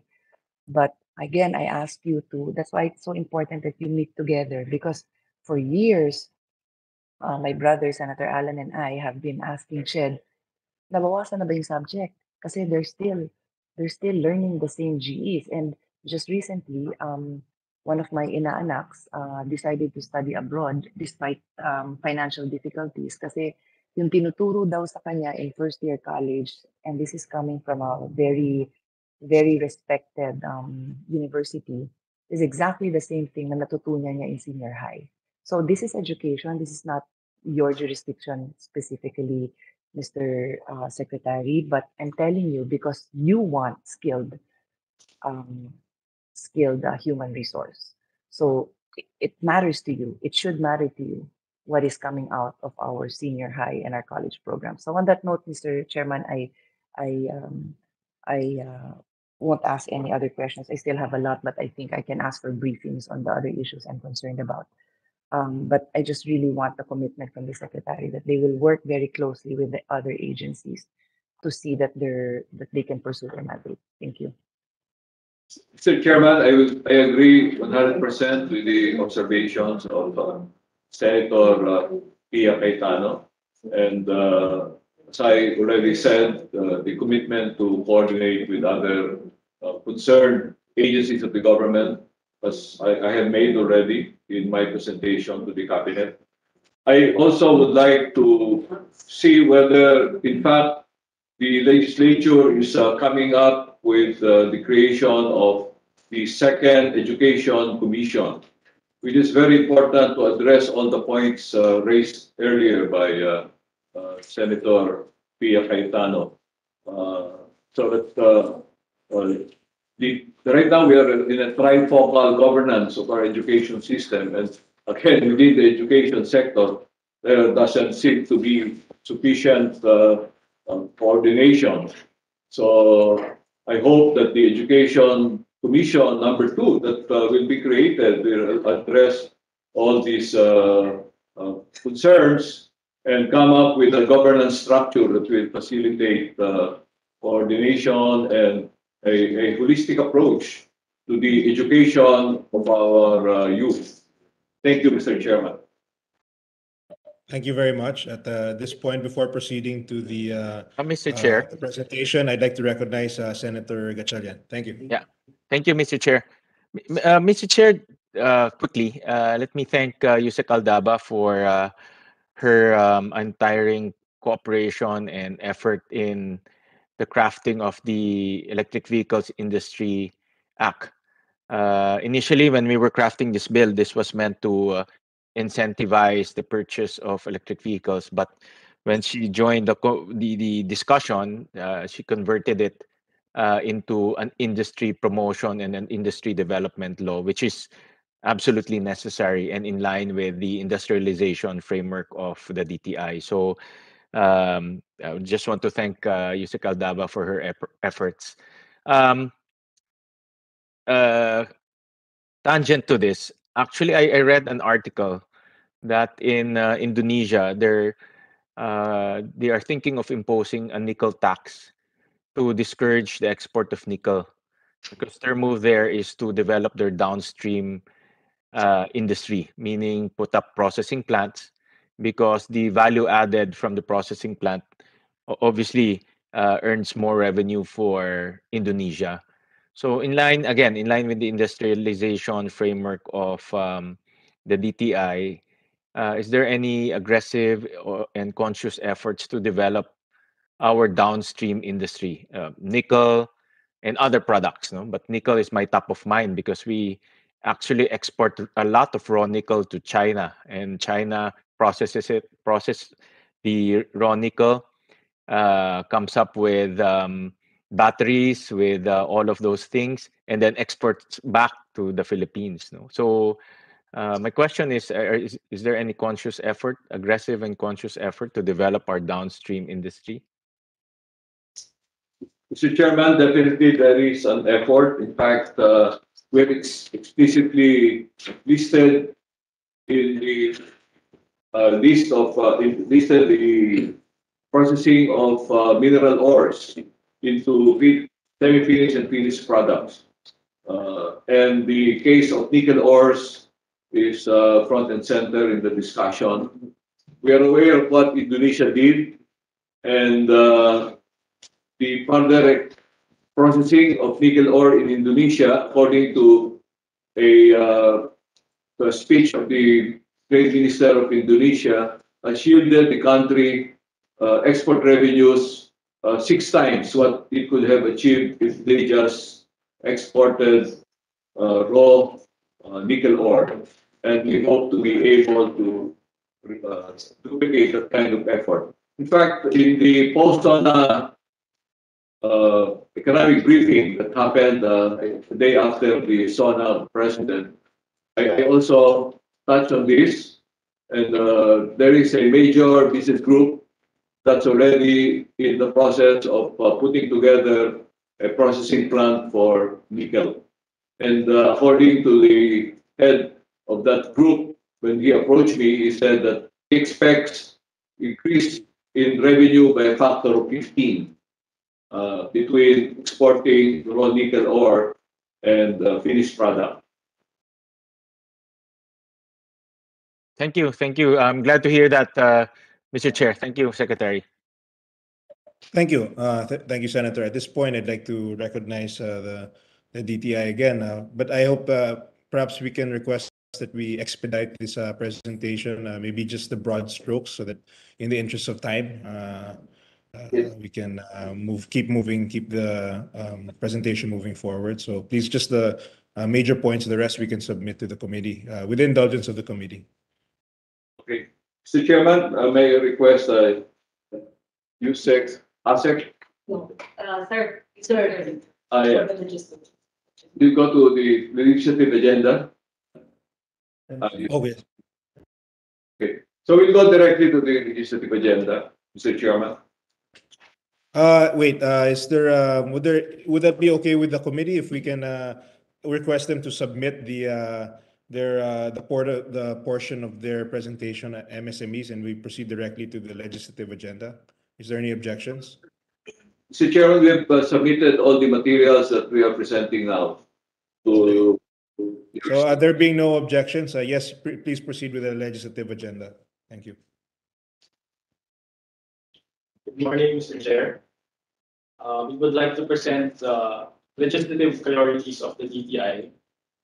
We start with the three priority legislations, namely the RCEP. You can go to the slide.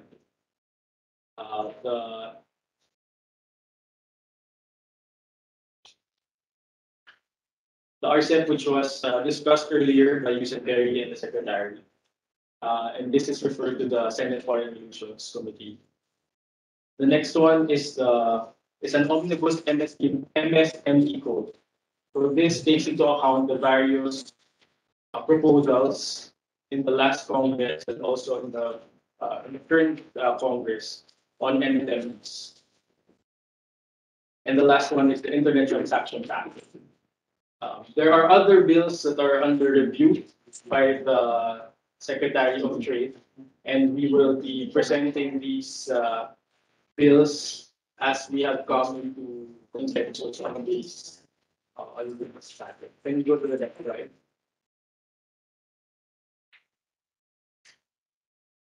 So to facilitate the process, I would like to request if you can recognize ASEC June to discuss the details of the Internet Transactions Act.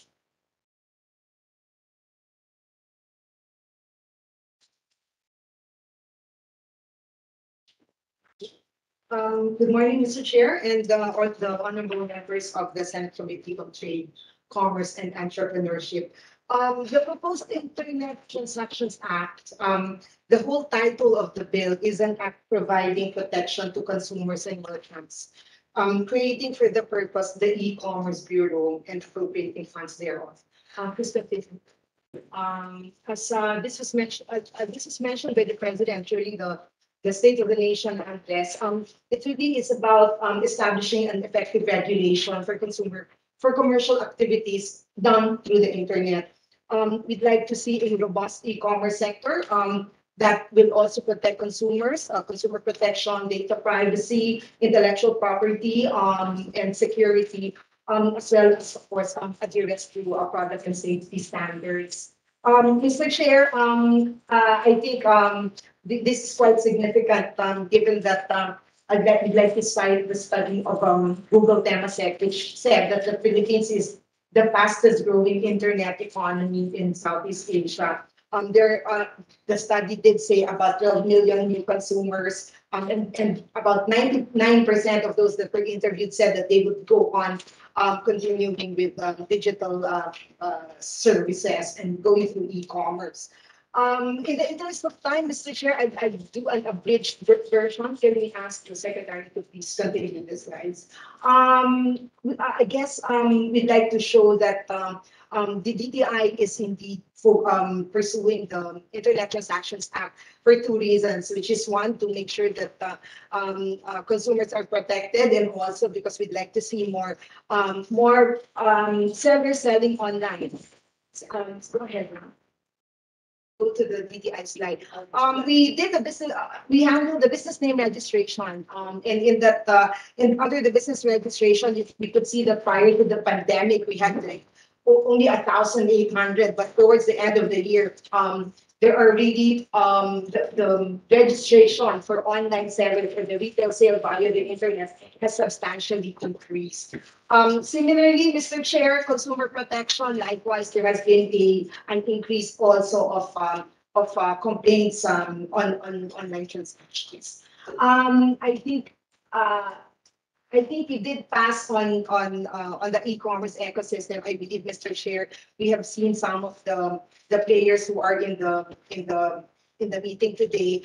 What we just wanted to highlight is that the DTI has been very has engaged with the private sector, particularly e-commerce ecosystem, and that e-commerce ecosystem really is about whether you are a consumer, a merchant, you are in digital payments or logistics, last mile delivery services, the digital platforms, the enablers. This will all be affected by the Internet Transactions.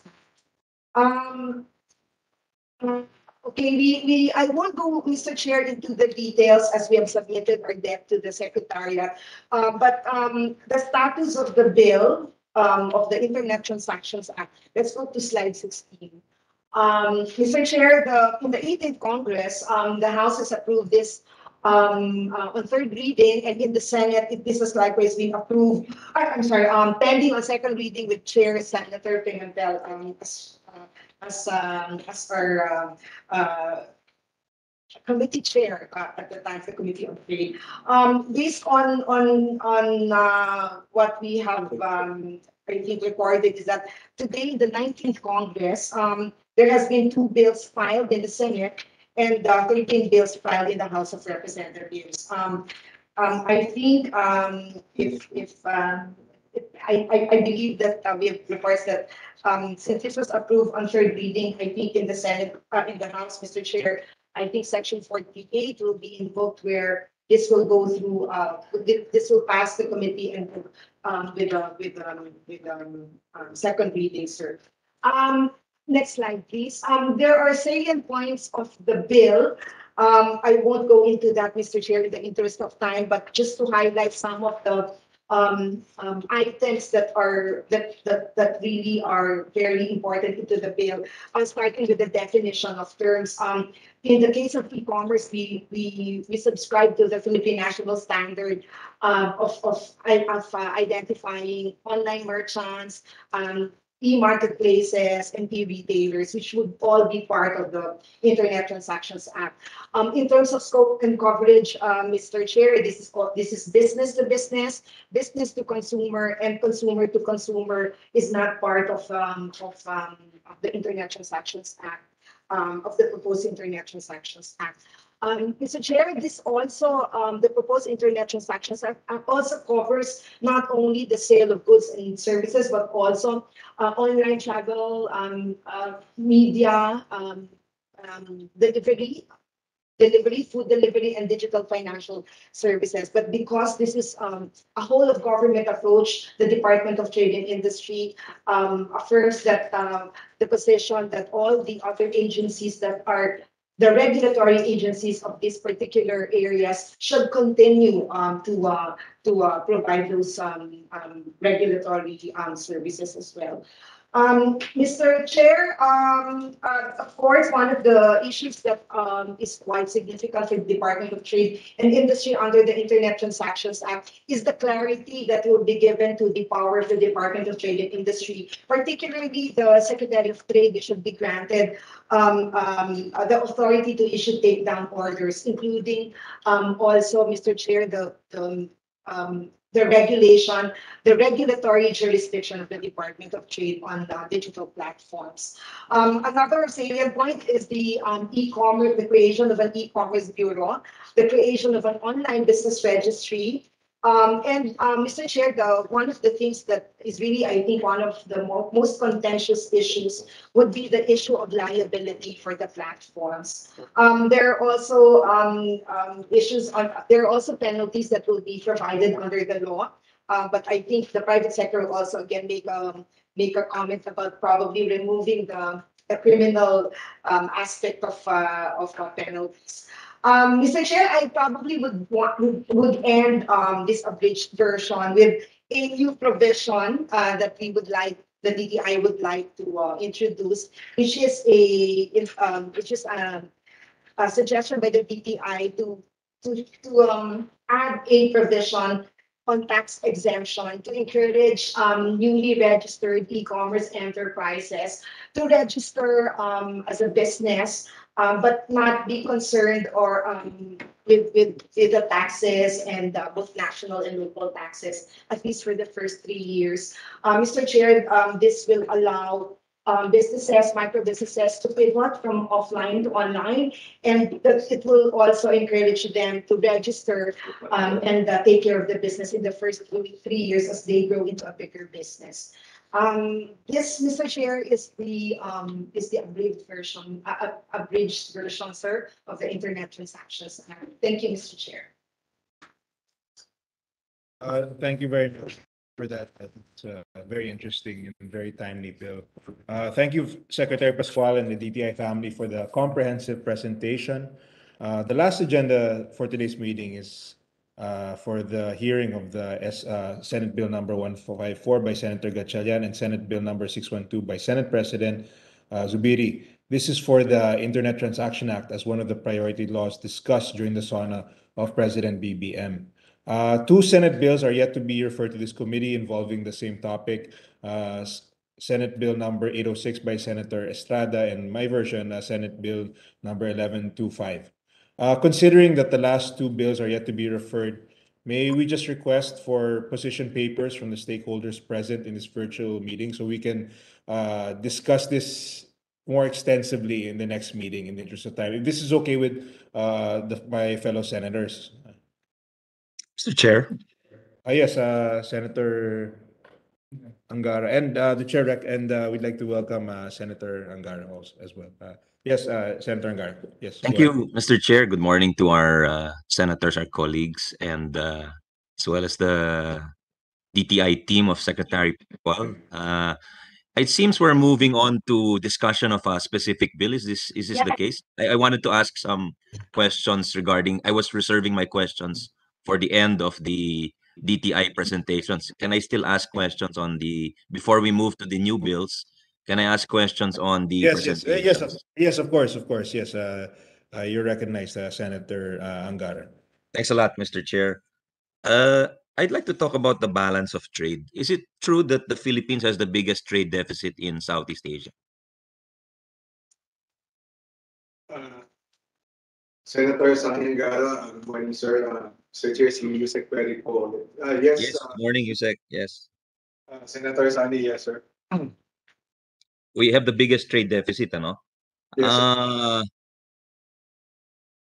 Okay, so I appreciate the presentation. I think it's a very good presentation, and the challenge is really transforming that to jobs and higher incomes. No, that's really the challenge for us. And I know there's a lot of work and pen pushing being done by, uh, especially with the industrial policy of Yusek Rodolfo and Yusek Fita Aldaba. No?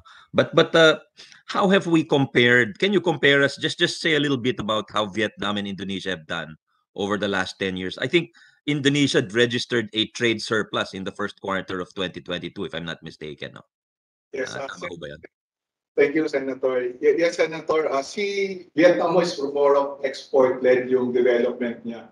Kaya siya nagkaroon ng surplus. I believe si Indonesia, ang mas focus niya ho is really to industrialize, which is also what we want, considering the level of the deficit that we have. Just for context, Senator Sani and Mr. Chair, yun yung ating trade deficit has really ballooned. From 2010, we were just about, I think, $7 billion.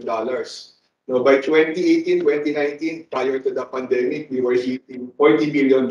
So there was a deterioration of about. And now we're doing about 46 billion, is that right? And so deterioration of 33, so $40 billion na ho yung deterioration. So what does that tell us about our economy, Yusek Perry? What does that tell us? We're not producing enough, clearly, right? Yes, sir. We are growing, but to fulfill the demand from this growth, we have been importing massively. And if you look at, Senator, the main commodities, the main drivers of the deterioration, it will be, of course, rice, petroleum, but kailangan naman natin yun. So if you exclude that, ang papasok na steel, cement, petrochem, and very important, automotive. So, ang laki kong impact dun sa ating trade deficit ng mga yun. Kaya nga sinasabi natin, we have to really industrialize to be able to address this trade deficit. Let's take it slow, Yusek. Now, I want to take it step by step so we can break it down before we reach the conclusion. Is this a sustainable path that we are on right now? Ngayon kasi to finance that, we're relying really, as the Secretary Pascual has been saying, OFW remittances and the BPO sector. So as long as those two are growing, pero parang may ceiling dyan. So hindi we really need to industrialize to be able to sustain this. Pag tinignan mo kasi yung graph nung balance of trade talaga natin, as you mentioned 2010, how much was it in 2010? 10 billion? Or how much was our trade deficit in 2010? $7 billion. 7 billion. Also, ngayon, nag-40 billion, 46 billion sad-sad. Whereas Vietnam and Indonesia, pataas, di ba? Ganon. Surplus sila. So I'm asking, is this a sustainable direction for us as a country? Or do we want to reverse it? Especially if our goals are to create higher incomes and to create more jobs for our country. Yun ang tanong ko to the department, Yusek, Mr. Chair. Chairman, the Secretary, sir. Yes, please. Reason why I'd like to shift the focus of the department towards real effort in industrializing the country. That's the only way we can sustain an economy that's to have a sustainable and inclusive economy.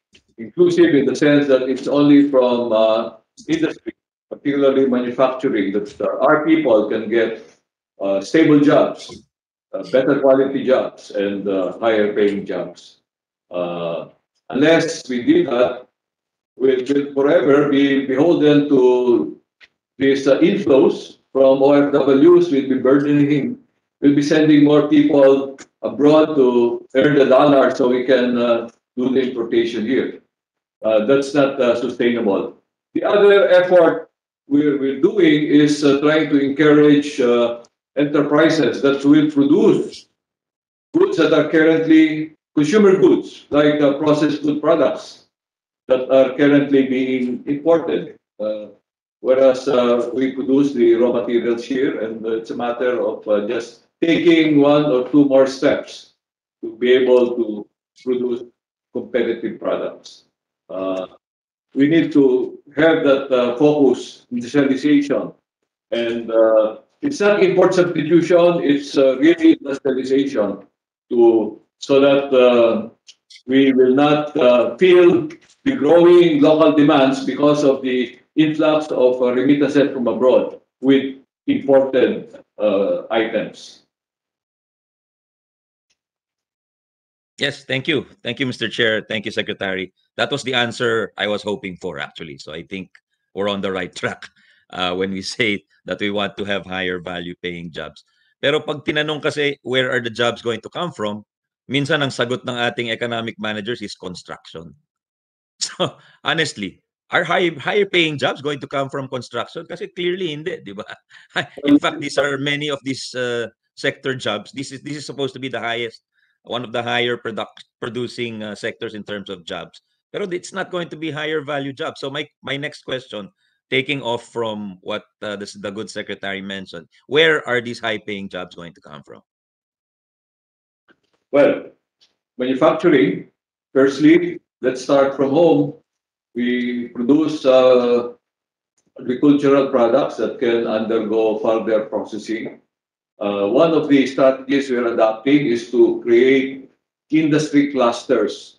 Industry cluster on cacao, industry cluster on coffee. Imagine, even for coffee, we are only supplying 20% of the coffee requirement from our own production and importing 80% of our coffee requirements. So there is a demand that has to be filled, and it can be filled by establishing industry clusters. Of course, we will have to work. That's the problem, you know. While we are looking at coffee as a single value chain, the production of coffee will have to coordinate with the Department of Agriculture. So I hope, you know, there could be an arrangement where DTI will be left responsible for crops that are not either corn or rice, you know. So we can we can take care of the processing of these crops. I'm talking of cacao. I'm talking of coffee. Talking of bamboo. Talking of alpaca fiber. You know, these are agricultural products, but they can stand further processing to meet domestic demand and also be able to tap the export market.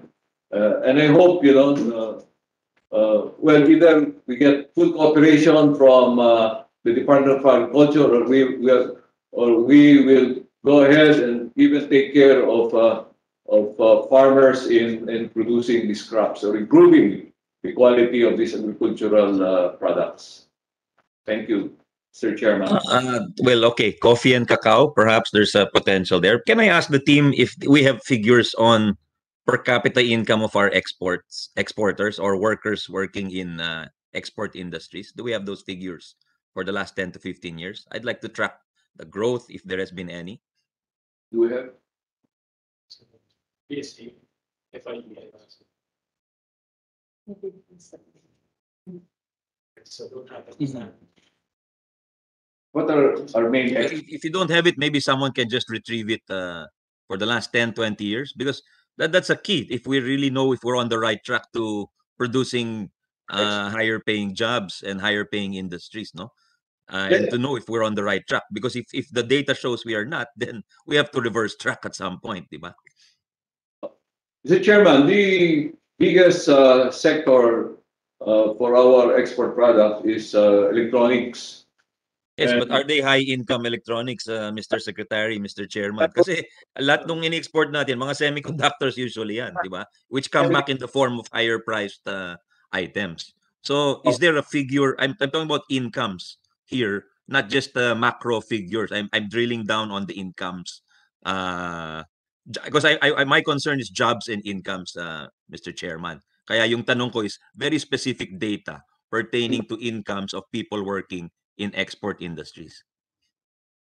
We don't have the specific data at the moment, but given that this export industries required skilled workers, it would be, I think, not a bad assumption to say that they are better paying jobs, than construction workers.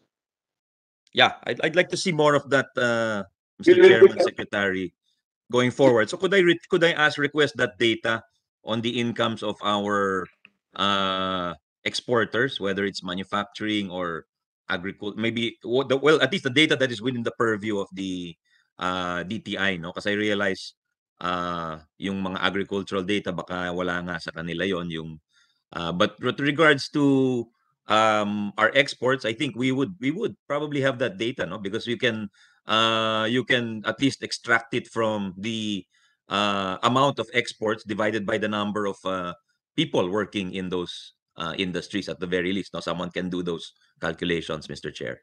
So we'd like to request that, please. Yeah, we will provide data on the manufactured products. On the agricultural products, well, since they're not the products are not going manufacturing operations, I imagine that the wages there will be the same level as the incomes of our farmers. Well, not necessarily, Mr. Chair, because if you're talking about things like processed mangoes, di ba? I mean, you're maybe those. Is there a way of tracking how incomes have fared in the mango industry? Since we're doing a lot more processing, a lot more value adding, then I think there's a need to track all of those things per industry, di ba? Then you're on the right track if your per capita income per industry is increasing. Yeah, when I say manufactured product, I'm including processed food products. If you are sending say like bananas,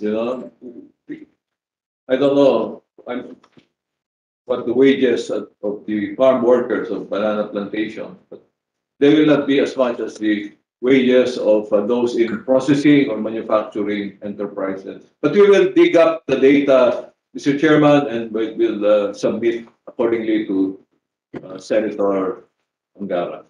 Yeah, thanks, Mr. Chair. Thank you, Mr. Secretary. And I guess the next question is with respect to new legislation like CREATE, which we passed in 2019, and that's supposed to help drive our investments.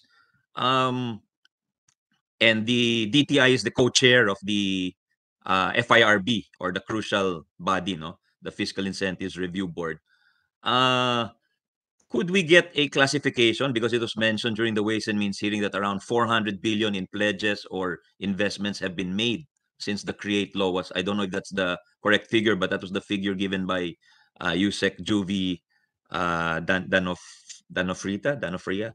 And so I'd like to see where the breakdown of that investment is, because the idea of CREATE was to have more targeted investments that would be strategic in nature, meaning they would, rather than we just roll out the red carpet to all investors, the change in paradigm, or the paradigm shift in our investment policy was, we're supposed to attract those who will help us and help our local industries. Di ba yun ang, tama ba yun, Yusek Perry?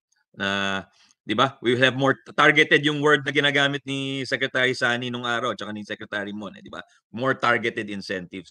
So, are we now implementing that more targeted approach? Meaning we're targeting this particular investor because we believe it will help that particular local industry. Is that approach being followed right now, Yusek Perry, Mr. Chair?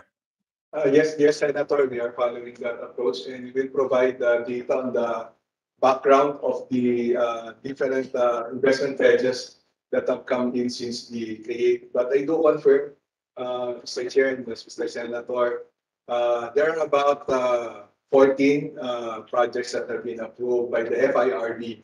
And if I remember correctly, Senator, karamihan ho dito would be on telco towers. Tapos so yung meron isang malaking provider of telecom services, yung Converge. Tapos meron pong mga tatlong cement, mga ganun, at tapos subway, so infrastructure, yung mga ganun po yung mga pumasok. Yung mga nasa GDCs po natin, mga electronics, normally they don't cross that 1 billion peso threshold. Pero may mga ganun din yung pumasok. Thank you, Senator. But we will provide the data. Yeah. I remember Senator Pia, I see her on the screen. She asked for a separate presentation, remember, Senator, on Senator Pia. So maybe we can include the DTI and make it an interagency presentation because we want to see if the law is the law which was painstakingly crafted by Senator Pia with many inputs from the senators is really being implemented well. Because talagang if it's implemented well, I think it can be a very powerful tool to help develop our local industries as well. Pero kailangan nga may target, may bullseye tayo, di ba? Kasi kung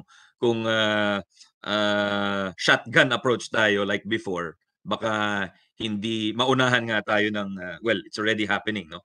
By Vietnam and Indonesia and all of these other countries who have attracted so much foreign investment. So I guess my last question, Mr. Chair, is I think more or less the DTI knows where we're coming from.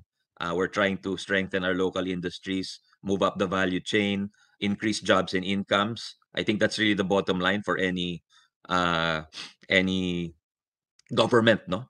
But we've been not too focused on this, but it's time, I think, to have a more laser-like focus on these very important issues which really affect issue ng bituka nga talaga to sa ating mga kababayan. So my next question is the DTI taking steps to talk to our private sector partners?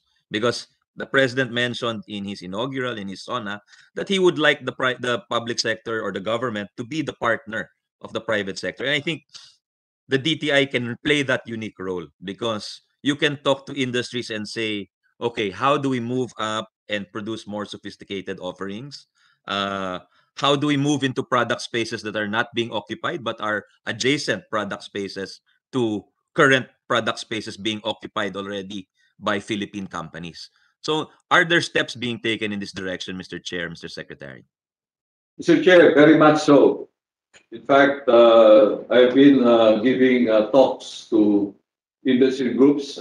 Last week, I had a session with the American Chamber of Commerce. Even in my early assumption of duty, I had a session with the Italian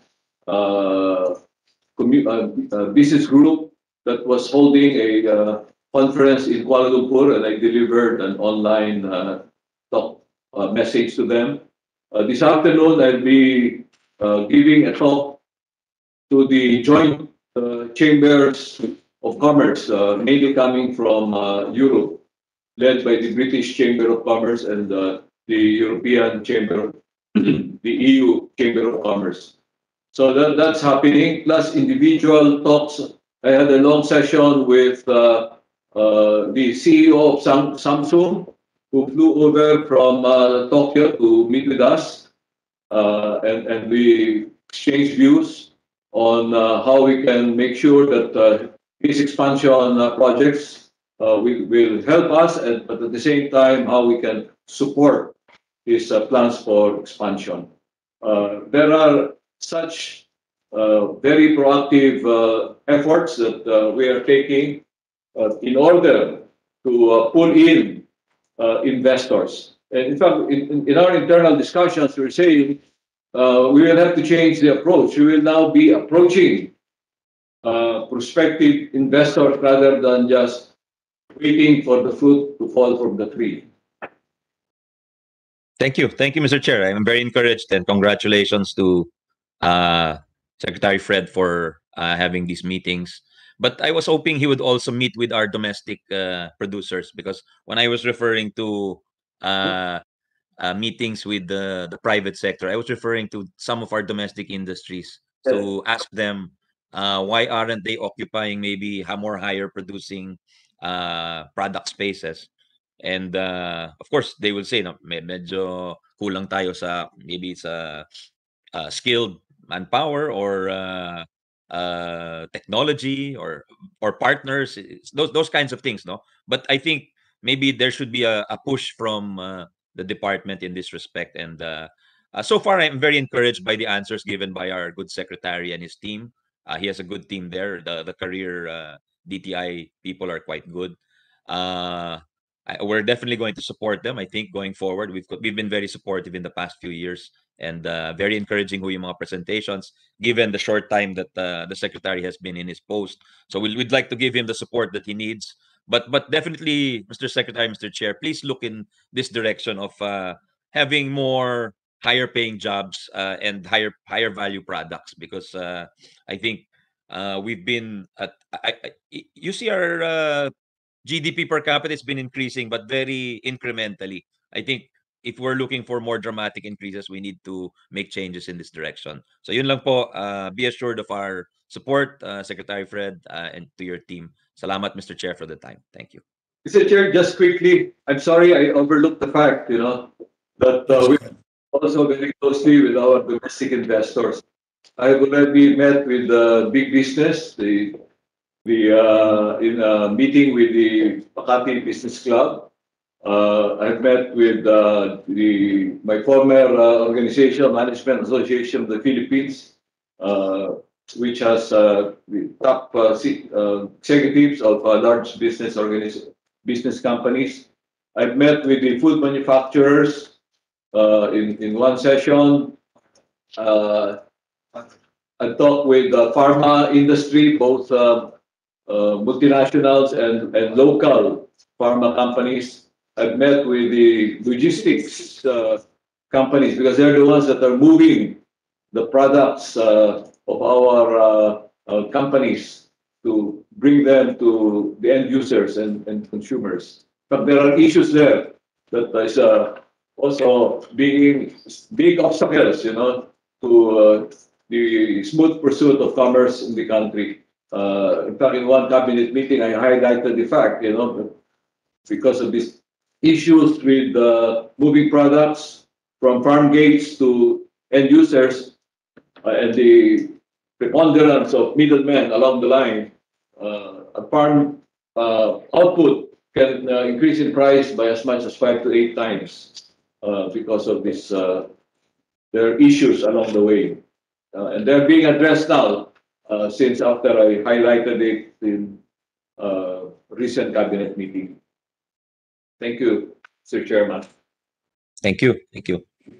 Thank you very much. I see Senator Pia has her hand raised. I'd like to recognize Senator Pia. You. Senator Thank you. Cayetano. I'm always inspired when Senator Angara takes the floor. Well, because we've had lengthy discussions on these issues. I'm reminded of some issues that we took up, no? And because we have the two chairmen here, can we get a commitment that we can get a hearing on updates on CREATE between the committee chair of trade and the committee chair of ways and means? I leave it up to the two gentlemen to facilitate this hearing for us so that we can get a comprehensive picture of where we are. Gentlemen. I see they're It's not to the smiling. resource person, it's to the two gentlemen. Okay. Anyway, back to my questions. Again, I'll use an example, no, in the health field, because it's the area that I'm, in a way, most knowledgeable about.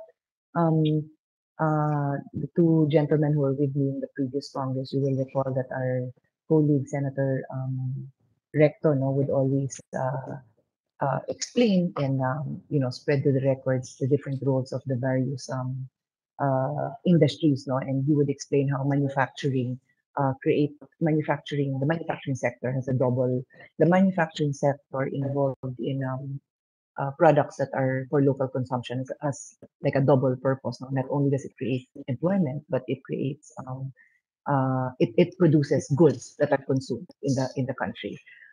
So, Mr. Secretary and Mr. Chairman, I'm directing my ideas and comments now to the Secretary.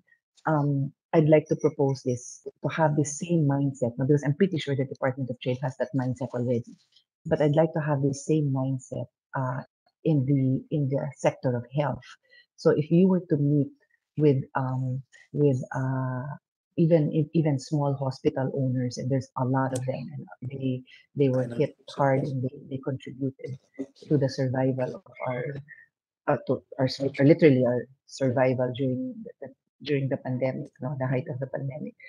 How can you support this industry that by simply giving them minimal support, they will not just create jobs, but they will give back by way of better delivery of health service.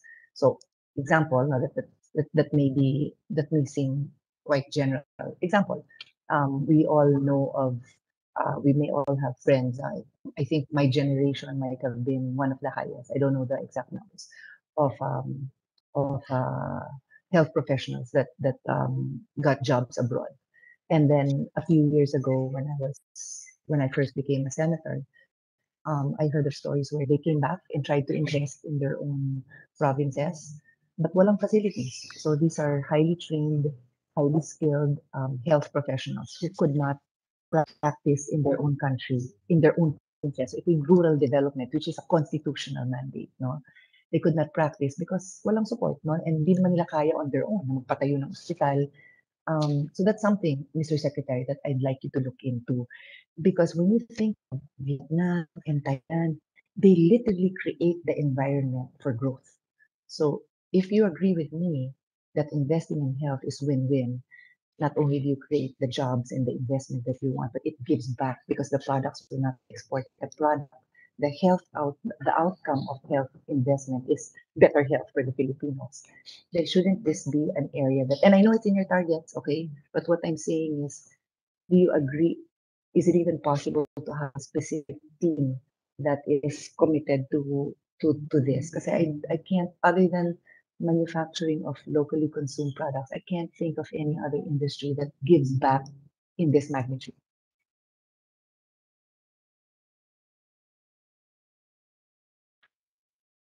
Mr. Chairman, the way I understand the question is whether DTI can support healthcare workers, particularly medical practitioners, in providing service to the community. Is that the thrust of the question? No, Your Honor. I This is coming in I was a happy way, you know? No, what I was trying to illustrate is the similarities between manufacturing of commodities that are locally consumed and the health industry. So when we provide incentives and support um, manufacturing for domestic products, if we can support the health industry, so I'm not talking about health workers only, I'm talking about the health industry, such that we can improve our health system by providing an environment that allows us to grow specialty hospitals, basic healthcare all over the country. Kasi nga the example I gave you is hindi makauwi sa probinsya yung mga doktor because wala namang facilities. So that's the challenge. Can we create an environment where we support the growth of that industry, and that industry not just provides employment, because it's not just a doctor, it's a whole system that runs a hospital, but then also takes care of the health needs of the country, and the health technology that you're looking for can also come into play. So that's what I'm saying, that bigger idea of how you can really support an environment for the development of the health industry. And for your purposes as an industry, for my purposes, it's the delivery of healthcare that I'm looking for, but also that environment that allows, it also addresses the brain drain of in our health sector. For the information of the DTI family, um, Congress passed the Doktor para sa Bayan Act a few years ago, and I've been funding. I oversee I chair the subcommittee of the Committee on Finance headed by Secretary Angara. I handle the budget of health and education. So we fund the schools that will educate the future doctors. But there are regions that don't have these schools because they don't have a training hospital. So if you will encourage the funding, whether siguro on your end, it's also private funding, investors that would come in, then we can have med schools, we can have the centers, and we will have a healthier Filipino because there will be doctors and health workers that can take care of them. So that's the bigger picture that I'm trying to. It wasn't about just uh, um, health, health, health, health personnel, Mr. Secretary. I'd like to call on you, Secretary, to apprise us on the incentives available for investments in healthcare facilities. Yes, thank you, Secretary. And If I may interrupt, no, I don't want to waste this committee's time by asking them for those incentives. No, my question is, are you willing to create that environment and are you going after it? Yung sinabi nga ni Senator Angara, kaya nga I started my statement na inspired ako kay Senator Angara. Are you including that as your key investment areas? Are you going after that? Because if you're not, then I'm going to go on and try to convince you that you should. So I don't just want to know what the incentives are. I want to know if you're going after it. Are you looking for partners who will build this environment? Are you creating that environment? Will you support the incentives? But I don't need a list of incentives. Yes, Senator, I will not enumerate the incentives as I know that you are very much aware of what are the incentives. But just to share with you, I'm sure you know that under the SIPP, sinama ko natin sa Tier 2 ang health-related activities that would include manufacturing and services. So meron mo silang mas mataas na incentive. Tapos as was mentioned by Yusek Pita earlier, and you have seen, yung health and life sciences, kasama ko sila dun sa mga pinopromote natin. So on two sides, both sa incentives and on the promotional side, we are putting great importance on health and health-related activities. And we are, of course, very much willing to work with you, Senator. But my worry is, by listening to your response, with all due respect, you're just enumerating what those incentives are. I'm asking you if you're going after it. Are you looking for potential investors? What countries have you been to? Have you looked at the technology in Japan, in the US, or in European countries? That's what I want to hear. Well, yes. So if the answer is no, if the answer is not yet, then is it something you want to talk about and get back to me, di ba? Do you need help? Di ba? Is it part of the, I mean, I saw in your list, aeronautics, okay sa akin lahat yun. Pero yung health nga, double nga yun eh. You bring in the investment, you provide jobs, and then you make the Philippines healthier. So for me, it's often overlooked. And I wanted to bring this to your attention and to find out if you haven't pursued it, then are you game to pursue it? Yes, Madam Chair. We have not done it because it's part of our strategic plan for 2022-2028, which is starting now. There are three pillars, and the third pillar, the third cluster of industries is the health and life sciences cluster. And under that, we have medical healthcare services and various health products. These will require investments from domestic investors as well as foreign investors. Yes, we intend to pursue investments in healthcare facilities. But we have not, I don't know whether my colleagues have done it before my time.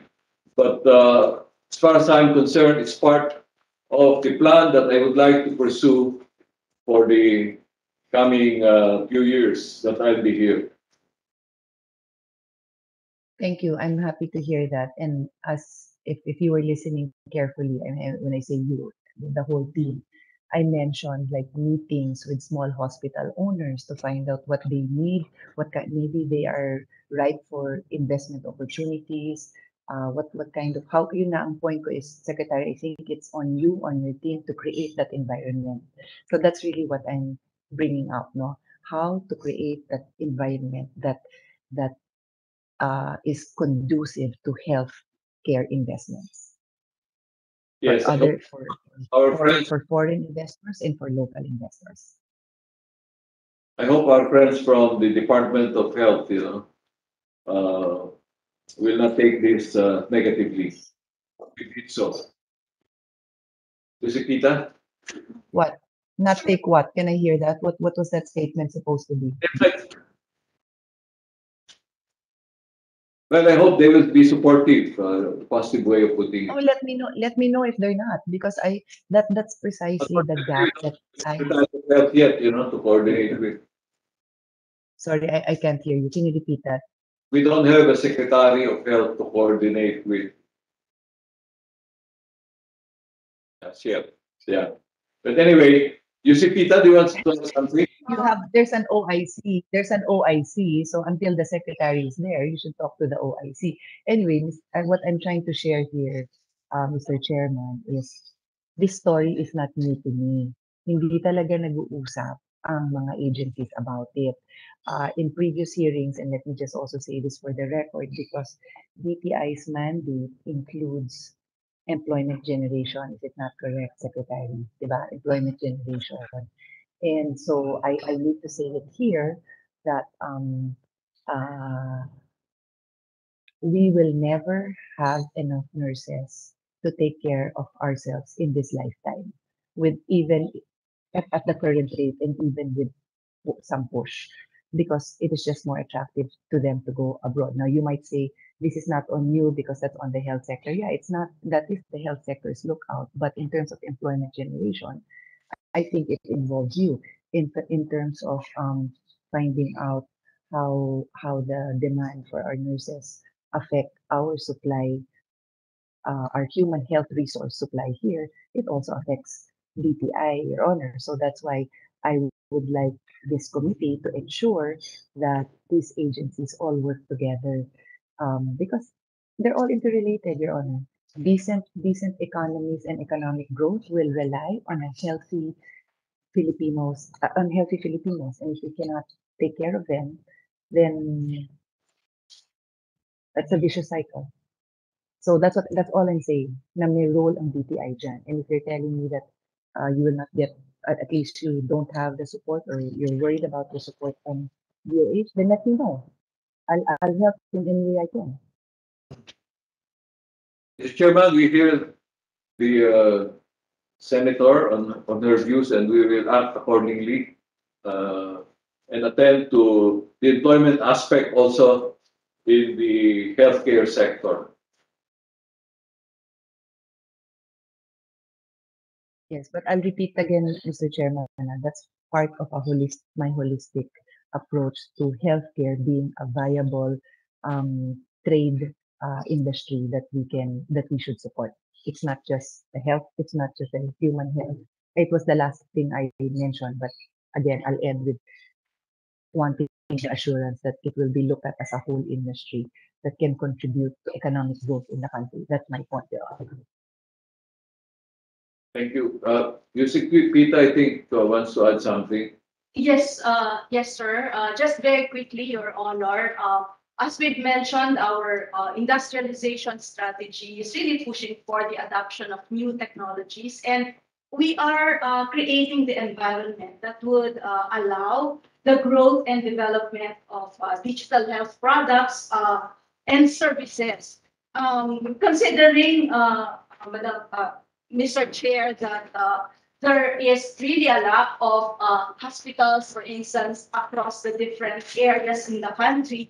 We're looking into building the environment that would allow or bring in the adoption of, for example, therapeutic systems addressing chronic diseases, the application of telemedicine solutions, and AI-assisted diagnosis para po yung kakonting experts natin in various areas makatulong dun sa mga pasyente na hindi naman makarating dito sa dito sa Maynila.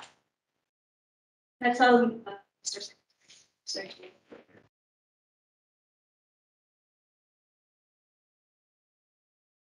Thank Okay, you, Mr. Chairman. thank you very for much, that update. Senator Cayetano, and without any further comments, I see there's no other senators who are expressing interest to talk. I think we've covered a lot of ground today, and I would like to convey our heartfelt gratitude to our invited resource persons for your significant help in fine-tuning, in helping with our legislative proposals.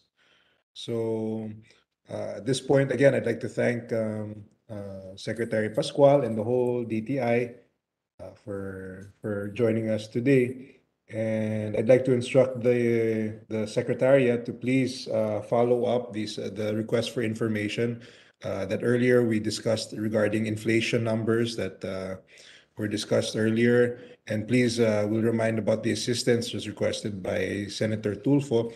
And of course, the information requested by Senator Angara.